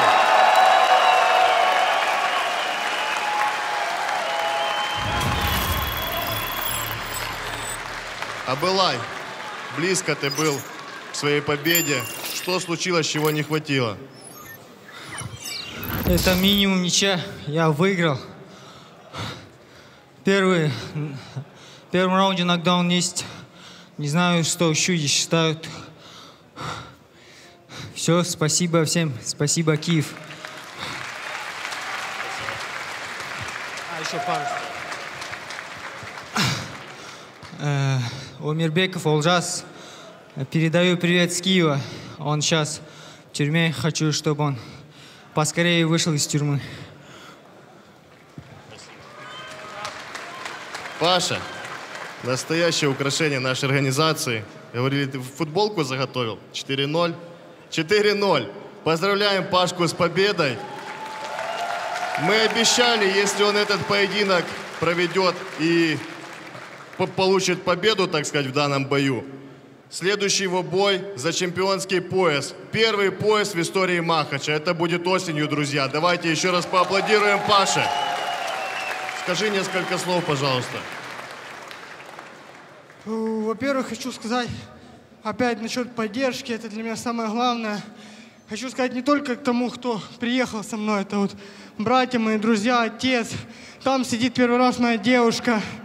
Она трусилась, когда ехала, но она приехала. Второе хочу сказать, это сопернику спасибо. Действительно хороший бой. Ну, не надо там громко говорить по поводу засудили. Судьи иностранные, ты сам это слышал. Мы на равных условиях с тобой. И третье, хочу сказать Андрею спасибо большое за то, что он мне дает уже право боксировать за пояс. Я там слышал, что гладиатор сегодня меня там трошки патрулер, как там его, понос, персидский гладиатор. Да, по-мирски. Ну, если ты достойный, если ты считаешь, что он достойный, следующий бой с ним, но хай он не загадывает наперед, потому что в этом случае решаешь, что только ты. Спасибо. Давайте еще раз поаплодируем этим двум великолепным бойцам. Заслуживают они бонус за данный поединок, друзья? Не слышу, заслуживают? Спасибо большое. Давайте еще раз поаплодируем. И еще последнее слово. Вот наша команда. Underground Team. Да. Это действительно хорошие ребята в этой команде. Мы будем топить плечом к плечу и побеждать и завоевывать пояс. Ребят, всем добрый день. Я Алина Шатерникова, вице-президент Лиги профессионального бокса, и мой коллега и друг Константин Ровенский, судья международной категории по профессиональному боксу. Добрый день. Ну и сейчас мы будем просматривать поединок, который уже состоялся и по поводу которого возникли некоторые вопросы, потому что он действительно был очень близким, очень конкурентным, два хороших бойца. И интересно бы было теперь пересмотреть видеоверсию и попробовать разобрать ее. Когда смотришь видеокартинку, и это с разных камер, то, соответственно, ракурсов, то ты можешь увидеть даже больше, чем тогда, когда ты сидишь около ринга и смотришь под определенным углом. Но тем не менее, я предлагаю включать... Был хороший на семинаре на судейском, был хороший пример этого. Ну, когда показывают судьям, присутствующим на семинаре, раунд боя, да, просят оценить его, да, все единогласно там оценивают в одну сторону, потом, а теперь оцените еще один раунд, показывают тот же раунд с другой камеры. С другой камеры, да. С другого ракурса, и судьи оценивают по-другому, поэтому как бы вот такая небольшая оговорка. Но опять же, смотреть. Здесь нам нужно сразу сделать акцент, что мы... этот бой и вообще поединки в проекте «Махач» оцениваем по правилам по правилам профессионального бокса. И, например, правила любительского бокса, если ты помнишь, чуть-чуть в отношении, например, работы рефери, да, немного отличаются от правил работы рефери в профессиональном боксе. Потому что, например, в любительском боксе, когда нанесен чистый, жесткий удар, но при этом боксер там не на настиле ринга, там не опустился, не упал, то в любительском боксе этот нокдаун рефери может засчитывать. В профессиональном боксе, Костя, скажи более регламентированно, как это. Разница большая между работой рефери в профи-боксе и работой рефери в аматорском боксе. То есть в любительском боксе рефери обязательно перед тем, как что-то сказать, должен остановить бой. В профессиональном боксе рефери, он очень 90% своей работы он делает, не останавливая поединок. Не останавливая, чтобы не мешать боксерам, чтобы не сбивать темпоритм этого боя. Да, и он находится рядышком практически с боксерами и может те же замечания делать, не останавливая там атакующие или любые другие действия. В этом принципиальная разница. Ну что, поехали, включаем? Да. Его рост 172. Ну вот Катмен активно наносит вазелин на лицо участников боя для того, чтобы удары проскальзывали и кожу немножко размягчить, чтобы стараться минимизировать рассечение. Но учитывая, что тут без перчаток, это, конечно, очень сложно, потому что работа на голых кулаках и кожа лопается. Рассечений, насколько я помню, тогда было много. Народным чемпионом показал просто невероятнейший бой. Я считаю, что перформанс. Это у нас Самсон, да, в желтых бинтах, и его соперник Лев в черных. Да, согласен, это показал. Итак, Лев против Самсона у нас. Лев в черных тейпах. Я прямо от Льва ожидаю вот бешеный скачок, бешеный темп поединка. И Бавар в интервью своих не единожды отмечал этого бойца и говорил то, что этот вот боец очень... Самсон изначально занял центр и сейчас пробует вести этот бой. Но если ты посмотришь по антропометрии, то Лев, конечно, он покрупнее выглядит. Вот левый сбоку, хороший удар, хороший, четкий, чистый удар левый сбоку. Да. Ну вот слышу, как здесь публика реагирует на бойцов. Да, потому что, я еще раз повторюсь, у этих бойцов уже есть своя фанатская аудитория. Это в какой-то смысле звезды, Махач. В какой-то мере, да, есть звезды и появятся, но, тем не менее, бои Льва... Очень приятно в этом поединке видеть одинаковый уровень бойцов, то есть нет большой разницы. Да, вот сейчас хочу остановить, потому что раунды двухминутные, правильно? И пол раунда прошло, и вот пол раунда Самсон выиграл, не отдав центр ринга, попав четкий левый сбоку. То есть Лев в этом случае полраунда пытался что-то, как-то построиться, что-то как-то сбить, дистанционно, и у него не получилось. То есть если бы мы оценивали по двум половинам, то первую половину раунда Самсон выиграл. Удар. Реально, смотри, как залетал только что с дальней руки. Да, видимо, что бойцы полностью настроены, и никто не будет отступать. Причем нельзя сказать, кто сейчас занял центр. Так, центр ринга, оба идут вперед. Пока прощупывают корпус бойцы. Но для Льва, я думаю, это...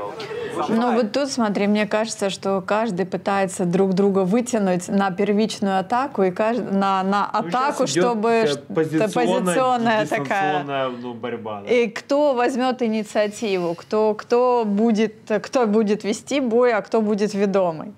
Смотрим дальше. Да, сам Самсон понимает, что ему самое главное в этом моменте, когда на него лезет, удержать его атаку. Он прекрасно будет понимать, что Лев, когда бедит...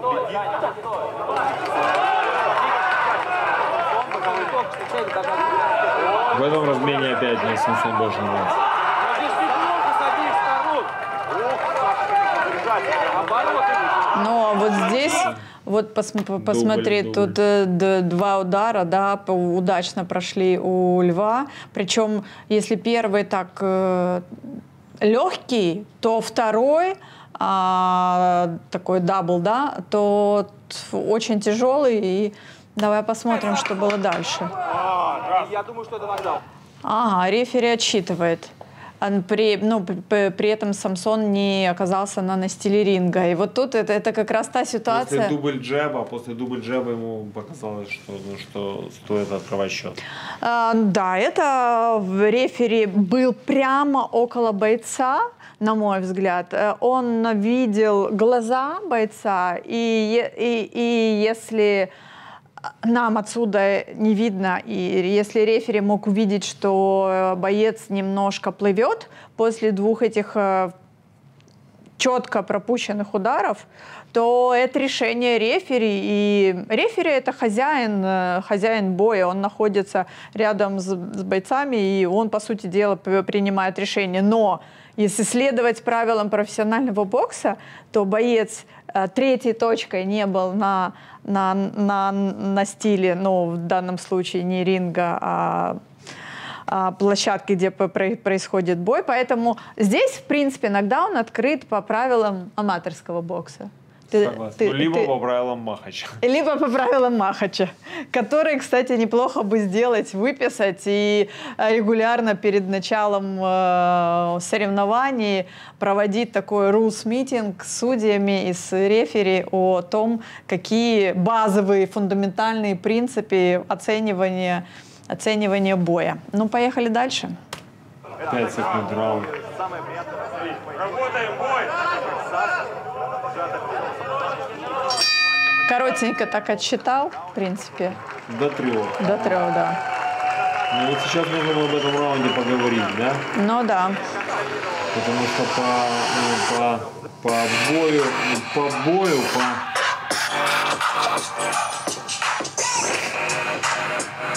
Ну вот тут даже на повторе мы видим, наверное, вот тут эпизод как раз там, где нокдаун, да. Но если мы убираем нокдаун, да, то все-таки точных попаданий было больше у Самсона, да. Но при нокдауне, насколько нам на семинаре всегда рассказывает боксер, который побывал в нокдауне, раунд выиграть не может. Раунд выиграть не может. Ну, бой не закончился, поэтому мы, если в выигранном раунде боксер, который выигрывает раунд, попадает в нокдаун, то он проигрывает раунд не в 2 балла, а в 1. Да? Да. Ну, будем так в уме держать 1 балл для Льва.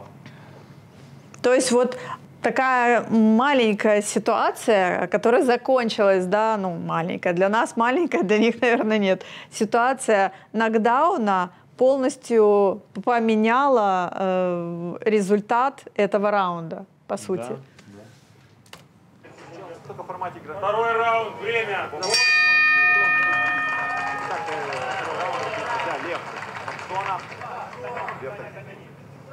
Видно, что у Льва вот каждый удар, он прям как последний удар, он хочет вложиться. Вот опять дубль же. Ну, мне кажется, там оно не до конца долетело. Да, но вот бой, вот сейчас раунд начало такое же. Самсон то есть держит центр. И Лев пытается найти какие-то варианты поступа, то есть вокруг него пляжет. Один бой ведет, второй подстраивается. В данном случае Самсон бой ведет, Лев подстраивается. Много тратит энергии на такие удары, но, видимо, функционально он готов. И вот мы не первый раз видим, как грамотно переводится. О, вот сейчас было хорошее попадание.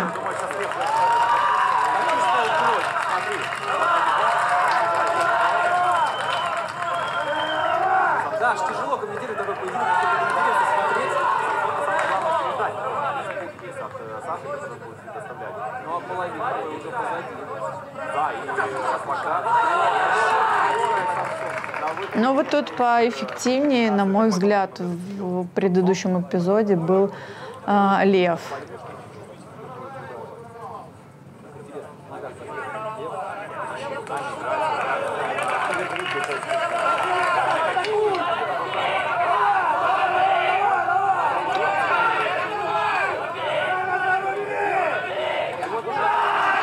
тут в эпизоде очень много промаха у Самсона было, и вот сейчас Лев пошел уже в атаку, и этот эпизод точно за ним. Я думаю, ты согласен с моим мнением. Эпизод за Львом. Бойцом в черных перчатках, в черных бинтах, тейпах. Но так получается, что, опять же, благодаря хорошей школе бокса оба бойца старались минимизировать риски, но при этом сделать КПД высоким. То есть, если ты бьешь, не бей по воздуху, не бей по предплечьям, да, каждый хотел четко попасть. И вот именно по количеству более точных попаданий, да, тут было не так много ударов, но поточнее, на мой взгляд, в этом раунде был Лев. А вот у тебя? Да, я как раз хотел сказать, вот ты вспомнил про школу бокса, мне в этом, вот в этом ключе, если, то Лев смотрится более, то есть, ну, у него он фактурнее, он четче держит стойку, четче стоит, как бы. А Самсон, он более как, ну, такой и бьет вроде как из-под копыта, да, боксерское такое сленговое, да, откуда из таких непонятных углов и цепляет. Сам голову в одну сторону, кулак в другую бросает и попадает, эти удары долетают. Но чуть нестандартно, но не знаю, мне показалось, что по точности тут был Лев лучше. При том, что первый раунд я тоже отдала преимущество Самсону. Третий раунд.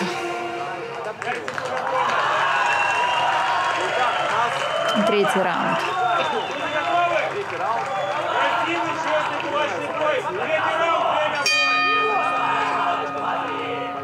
Я думаю, пока даст, потому что запомнили трибуны. От Саши. Хороший Богдан еще нападает.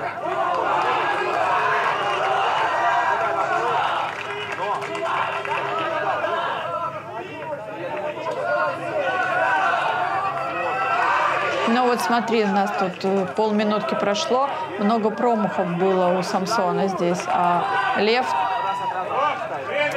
точнее был. Вообще не попал. Да ладно. Много промахов. Наверное, мы два разных боя смотрим. Остановили, потому что небольшое рассечение, да, и...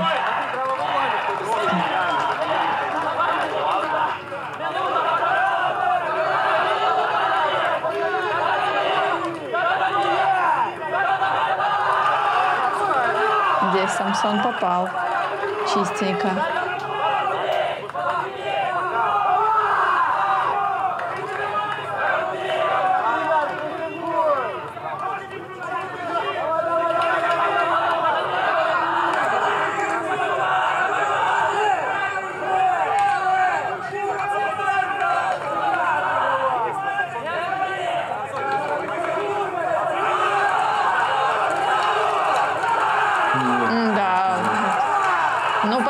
Потом контратака, на мой взгляд, отдал Лев. Все, что пропустил в атаке. Минус балл. Вот это что за момент? Минус балл. Да, и по каким правилам этот минус балл? В профессиональном боксе вначале боксерам делается предупреждение, а тут как-то с бухты-барахты этот минус балл. Поэтому...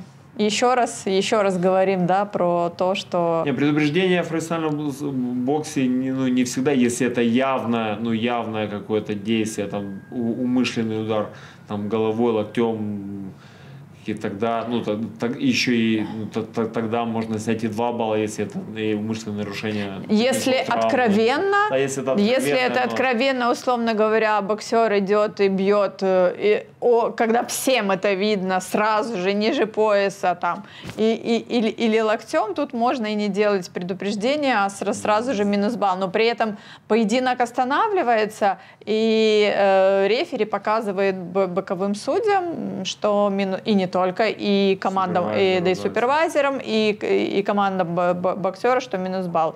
А здесь это немножко было не останавливая поединок, для боковых судей, для команд, может мне кажется, быть, не это... совсем и понятно было. Может, это как замечание. Может, это как замечание, да. Минус балл.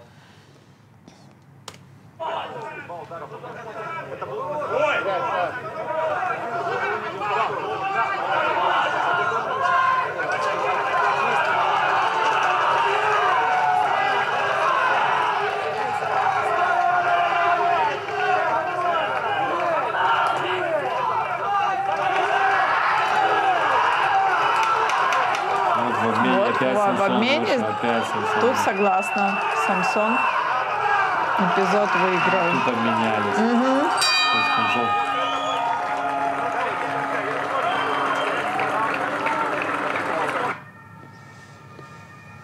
Ну, что ты скажешь? Сейчас можем послушать комментарии. Да, давай. Нокдаун спорный, ребят, спорный нокдаун. Если не учитывать нокдаун, то победил Самсон. Вот ты пересмотрел уже видеоверсию, ты полностью согласен? Я согласен со своим мнением. То есть у меня совпало, в данном случае совпало. Сейчас я попытаюсь объяснить. Да, я тоже подтвержу, что если бы не нокдаун, то первый раунд, безусловно, выиграл Самсон. Бой. Но если говорить про ситуацию, где нокдаун, то раунд. Но... Если не учитывать, если не брать во внимание нокдаун в первом раунде и снятие баллов в последнем, что и одно, и второе было, на мой взгляд, спорные, то Самсон выиграл. Я попытаюсь объяснить, почему такое решение, сейчас, но я пересмотрел бой опять, и тогда мне тоже так показалось. Он был в моем, по моему мнению, он бой вел. Есть как ведущий, есть ведомый, да? И вот ведущим в этом бою был Самсон. Он тактически, наверное, очень грамотное такое, оно может не очень смотрибельное, но тактически грамотное подход. То есть он нанося удар, он голову убирает, наклоняет, прячет голову, поскольку тут голые кулаки, он голову убирает, прячет, выбрасывает, так отчасти не глядя, и вот этими корявыми такими длинными ударами он цепляет, он попадал больше. Поэтому, отталкиваясь от этих критериев, то есть позиционная такая игра, которую он ввел бой, и по количеству ударов, я считаю, что он выиграл. Но если брать во внимание решение рефери, который был там в непосредственной близости, да, и он там углядел и снятие балла, и нокдаун, тогда по... Мне кажется, только такое наиболее для меня противоречащее это все-таки снятие минус балла, потому что как-то оно было... Я вот сейчас на видео не совсем даже и поняла, за что он снял этот балл, это раз. А во-вторых, если бы я была боковым судьей, я бы даже не поняла, потому что снятие балла подразумевает, что ты стопируешь бой и говоришь про... и жестом, и словами судьям сбоку говоришь о том, что ты снимаешь балл. Но здесь, мне кажется, каких-то таких мега явных нарушений, за которые сразу же не устное предупреждение. Он потерял баланс, прихватил его, чтобы не упасть, схватил его за ноги. Рефери, по-моему, расценил это как попытка какого-то борцовского приема, или что-то такое. Хотя, на мой взгляд, это не несло никакой опасности второму бойцу, да? Да, у нас не предупреждение, даем балл, снимаем в профибоксе, когда это явное какое-то нарушение, которое еще и несет опасность в себе для второго бойца. Поэтому... Давай смотреть дальше. Уважаемые спортсмены, уважаемые углы. Сейчас рефери нокдаун. Нокдаун может быть средний, легкий, тяжелый. Вы понимаете? Ляснул хорошо. Мне, как рефери, показалось, что он подлип. Поэтому я и остановил. Ну, вот то как раз, что мы с тобой говорили, что когда рефери находится в непосредственной близости к боксеру, он может по глазам и по тому, как боксер реагирует на те или иные команды, не в этом случае, а вообще, то рефери все-таки виднее, стоит считать или нет. Согласен? Ну да, вот слово такое, подлип, да. Подлип, подразумеваешь, он где-то, может, увидел, что ну, в глазах... Чуть-чуть разбалансировка пошла, да, сфокусировка, да. Вторая бы плюха, мы бы уже нокаут считали, поэтому я счет открыл. Нокаут не считается, нокаут просто фиксируется. Как вот профессиональный главный судья решит. Ну, ребят, я счет открыл, досчитал до 3, он быстро включился. Тут уже решат, дайте им экстра раунд, пусть рубятся. У нас, в конце концов, у нас Махач или что? Костя, объясни мне, что такое экстра раунд? Ну, это правило кулачных боев. То есть дополнительно, когда не смогли принять решение по 3 раундам, дают дополнительный раунд. То есть все, что происходило в тех предыдущих, мы оставили за скобками. Да, принято решение проводить экстра раунд, и сейчас будет, в котором определится победитель. Да? То есть, а то, что было до экстра раунда, это все уже не считается, да? И победитель определяется по экстра раунду. Да, не хотела бы я быть в шкуре бойца, который вот после такого плотного и плотных 3 раундов, не с точки зрения там постоянного обмена ударами, но такого напряжения, мне кажется, которые были в предыдущих 3 раундах, и всегда вот эта такая психология, это напряжение всегда забирает очень много физических сил, и потом еще выходить на 4-й раунд, поэтому вообще ребята молодцы, что согласились для того, чтобы уже окончательно было понятно, кто победил в поединке. Ну смотри, я если сейчас отталкиваться от того, что мы увидели только что, то есть опять, ну, за скобки убираем сейчас нокдаун предупреждения. Мое мнение, что Самсон выиграл бой. Нельзя отбросить нокдаун и снятие балла, да, и в профессиональном боксе, по правилам профессионального бокса, этот бой, вот этот поединок выиграл бы Лев. Ну, с этими данными, да, с нокдауном и снятием балла выиграл бы Лев. Но тогда было бы, ну, какая-то незавершенность, было бы что-то непонятно. Как выразился Реф только что, если ничья, то мы экстра раунд есть. Да, и вот чтобы не было этих недосказанностей, да, в бою, вот и принято решение проводить экстра раунд. Тут я считаю, наверное, это правильно. В данном конкретном случае, наверное, это было правильно, потому что Самсон со своей стороны может сказать, что, ну, там не было нокдауна, либо балл сняли, ну, потом посмотрит, точно так же в записи скажет, балл сняли не за дело, нокдауна как такового не было. И то же самое скажет Лев, нет, я вот, ну, и вот чтобы не было вот этих вот трений недосказанностей. Мы пытаемся добиться все-таки справедливости, и 4-й раунд должен показать, кто же достоин быть названным победителем в этом непростом для обоих участников поединке. Смотрим.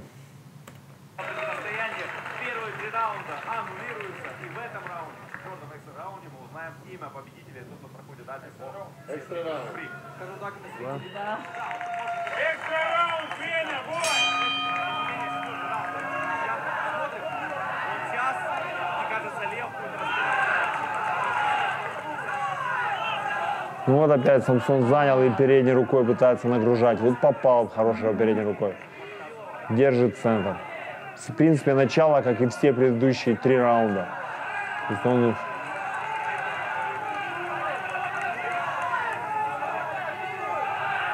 Плотно закрывается правой рукой, опускает немножко голову и всовывает джеб. Кстати, очень грамотная тактика. Тактически, да, на голых кулаках да, очень. И опускать голову, потому что... Вот попал через руку справа, хорошо. Джеб опять попал. Часто я видела именно в Махаче бойцы, когда пробивают джеб, у них высоко голова торчит, а здесь есть полное понимание.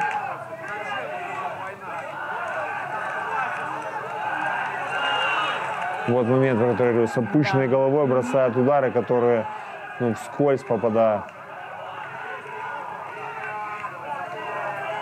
Держит центр. Полраунда прошло уже. Пропустил джеб. Джеб отдал. Джеб отдал. То есть, ну, хозяйничает Самсон. Вот то, о чем я говорил. Сейчас непонятно, что происходит.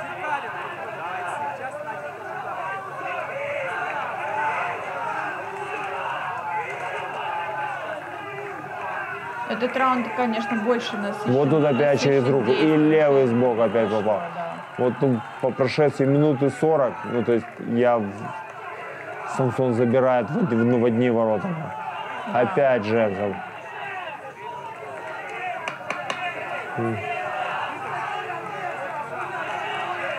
И вот 5 секунд. Ну, вот тут пропустил. Да, вот тут.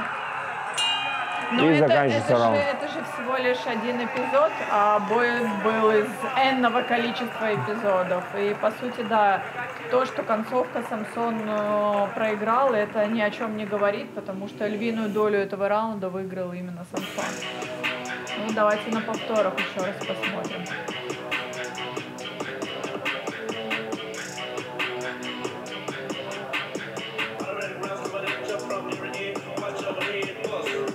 Ну вот, видела какой-то? С опущенной головой зарубал и прям правой сбоку четко попал.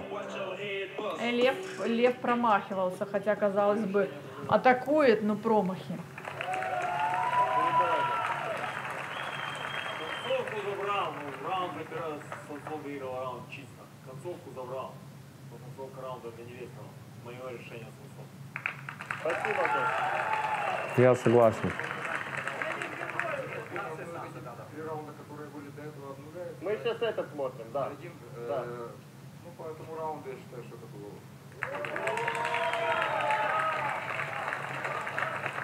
Да, Виктор Сечка тоже сказал про победу бойца в желтых бинтах. Самсон. Все, победа Самсона. И Вячеслав Сенченко тоже. Значит, ну, я думаю, да, что если бы были какие-то споры, ну, по этому бою, то ну, сейчас мы их... Я думаю, что мы очень... Самая большая, ну, не хочется сказать проблемы, но почему бокс, боевые, да, виды спорта, почему они таким...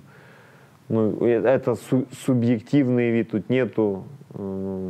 Нету точно объективных критериев оценки, да, там сколько там мячей в ворота забили или сколько там. Да. Тут, ну, тут есть вот эта доля субъективных. Но здесь вот за счет того, что судьям, и в том числе, особенно на рефери, нужно быть настолько максимально сконцентрированным, чтобы увидеть, особенно когда бойцы там маленького веса и скорость рук достаточно высокая, и увидеть все удары, которые точные попадания, и увидеть, что очень часто бывает активности много, но удары не попадают в цель. И как раз высококвалифицированный судья умеет на каждый поединок сконцентрироваться. И здесь, что мне понравилось вот в этой истории, вот этот экстра раунд, по сути дела, хороший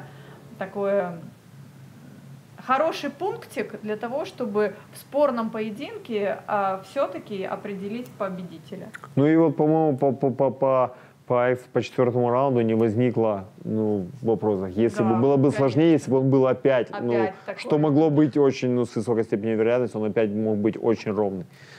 Ну вот, минута 55 из 2, Самсон его вел, да. И концовка смазана немножко, но за концовку отдавать раунд льву, как бы я не вправе. Итак, мы пересмотрели и также считаем, что в этом поединке победу одержал боксер в желтых бинтах Самсон. Близкую. Да. Но победа. Итак, пересматриваем еще один поединок.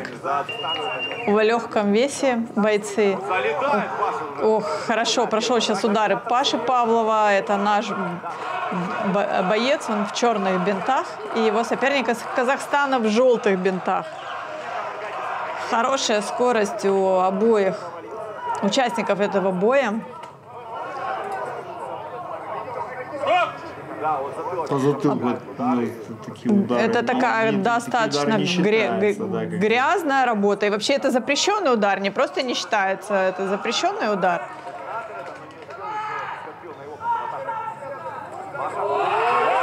Ох, пропустил. Да, здесь, конечно, чистый нокдаун и абсолютно верное решение. Рефери считает нокдаун. Вот, но смотри, судя по тому, как двигается Павел, он восстановился, он нормально. Восстановился, продолжает дальше. Смотри, хорошо сконцентрированный, и нет, сразу же, да. Два удара справа хорошие выносят до цели. Желтому предупреждение. Понял за что? Не висни на него, что ты куда-то ноги поднял. Бой!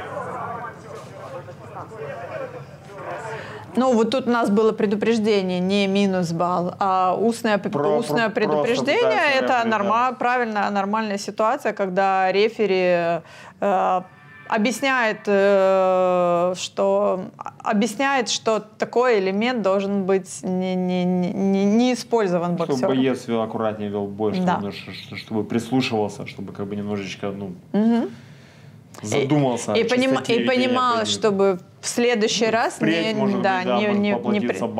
принимать такое.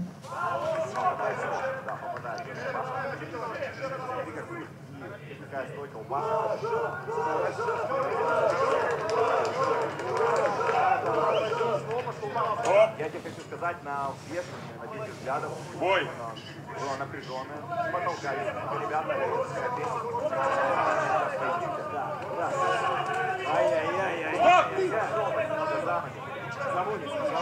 Время. Наэлектризованный немножко, да, этот раунд такой? Да, вот он их сейчас подзывает. Нормальный клинч. Бой! Время! Вот тут он подозвал, потому что и тот в клинче пытаются ударить друг другу по затылку. Он немножечко приводит к...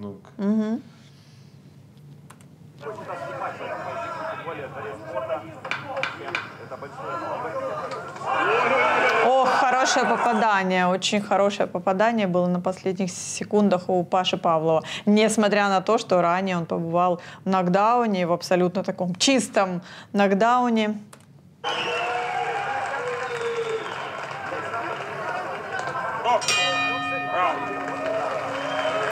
Ну, несмотря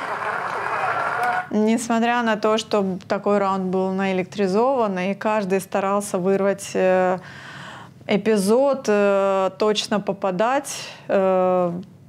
Сначала мне показалось, что Павлов был лучше выглядел, но потом он очутился на настиле, пропустил удар. Что ты скажешь по этому раунду? Нокдаун, не без сомнений, четкий нокдаун, и поэтому как бы... и соответственно раунд в копилку. 10-8 в копилку. Доминатора, да? Да, доминатора. Смотрим второй раунд. Когда вот равные бойцы, и у обоих чемпионские амбиции, всегда непростые бои получаются. Второй раунд.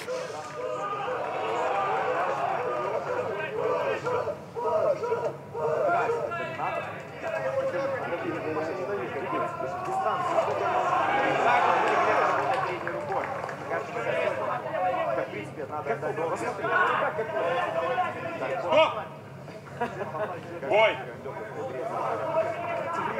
Стоп! Стоп! Большая, легкая, но тигриная лава. Бой! Доминатор активен, он продолжает быть активным, несмотря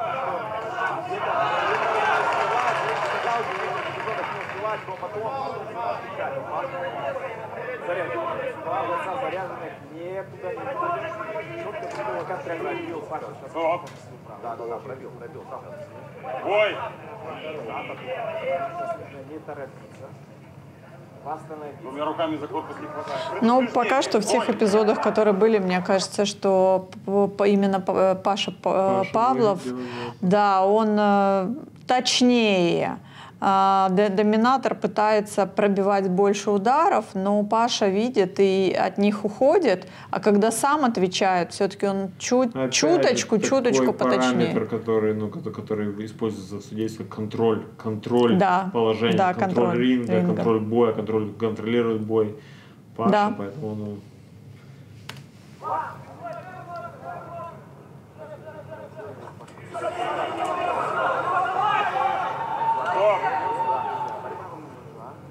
Бой!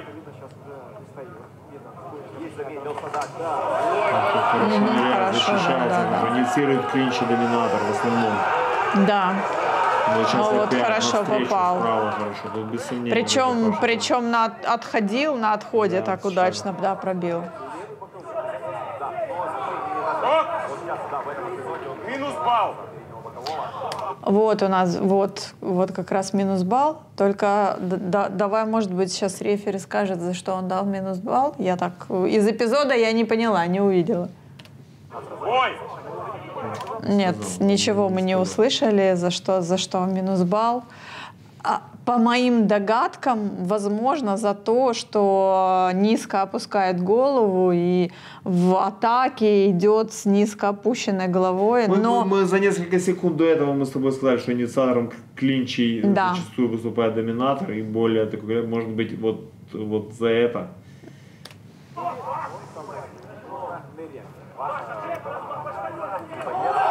Хороший же.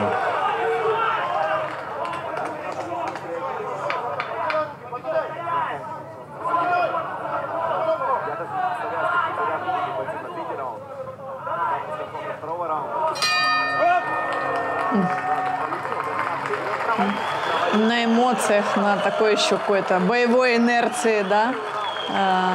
Боксер из Казахстана уже после гонга пытался. Ну вот и что мы имеем? Мы имеем первый раунд выигрывает Доминатор с нокдауна. Да, 10-8. Второй раунд выигрывает Паша с минус балла Доминатора. Ну, то есть, да, то есть Павел выиграл ровная. И еще минус балл. Тогда у нас... счет уравнивается по итогу двух раундов. 18-18 по итогу первых двух раундов. И третий раунд, да, решающий. Сейчас повторы посмотрим второго раунда, которые, вероятно, еще раз нас убедят в том, что поточнее и именно контролил весь раунд это Паша Павлов.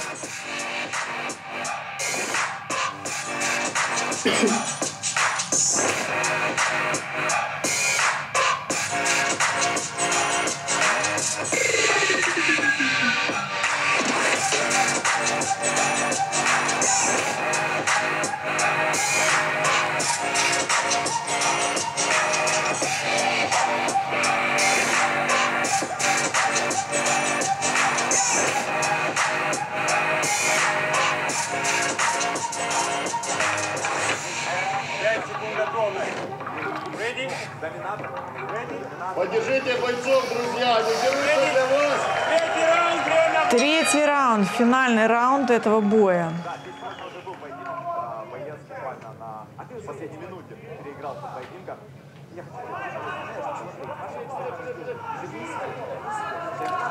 Хорошая такая передняя рука чувствительная и у Паши Павлова. И не видно, очень сложно заметить, когда он пробивает своей правой ударной рукой.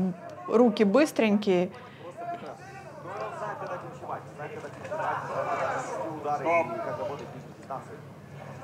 Бой!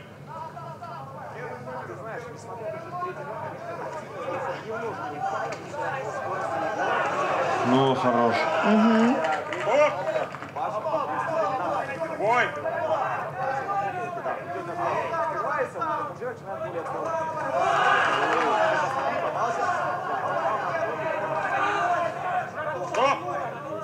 Ну, по прошествии полраунда сейчас Паша получше, почетче.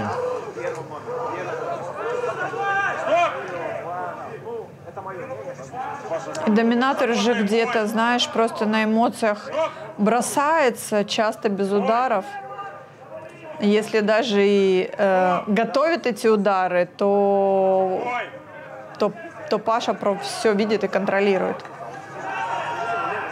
И вот тут, видишь, на опережение, буквально на долю секунды опередил своего соперника Паша Павлов.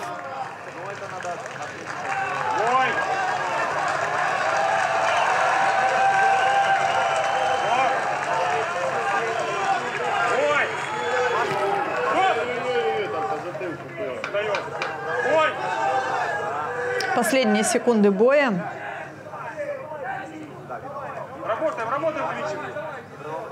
Но здесь рефери уже нужно было, наверное, растянуть. Очень близкий раунд. Очень близкий раунд. Но если во что бы то ни стало быстро найти победителя в нем выставить, то я за Павлова. Я думаю, что сейчас еще мы на повторах посмотрим, и повторы уж точно нас убедят, что близкий раунд, но чуточку победу в этом раунде, на мой взгляд, выиграл Паша Павлов. Вот здесь пропустил.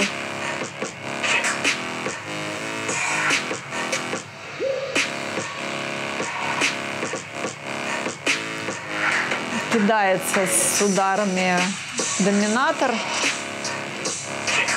И по большей части промахов много. А здесь, смотри, на отходе как хорошо зацепил.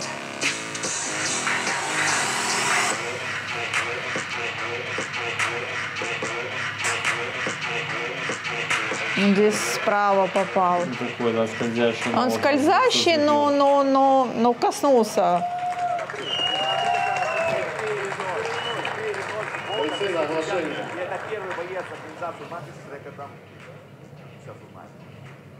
В данном поединке единогласным решением судей победу одержал Павлов Павел! У меня нет никаких возражений по работе судей, и Паша выиграл этот бой. Близко ты был к своей победе. Что случилось, чего не хватило? Это минимум ничья. Я выиграл. Первый. Оценка, да. Не знаю, что судьи считают. Все, спасибо всем. Спасибо, Киев. Было бы странно, если бы в близком бою спортсмен говорил, что я согласен с таким решением, да. Поэтому полностью согласны с решением. Кстати говоря, этот бой обслуживали зарубежные судьи, и у меня нет вопросов к результату этого боя. Полностью согласна с решением судейской команды.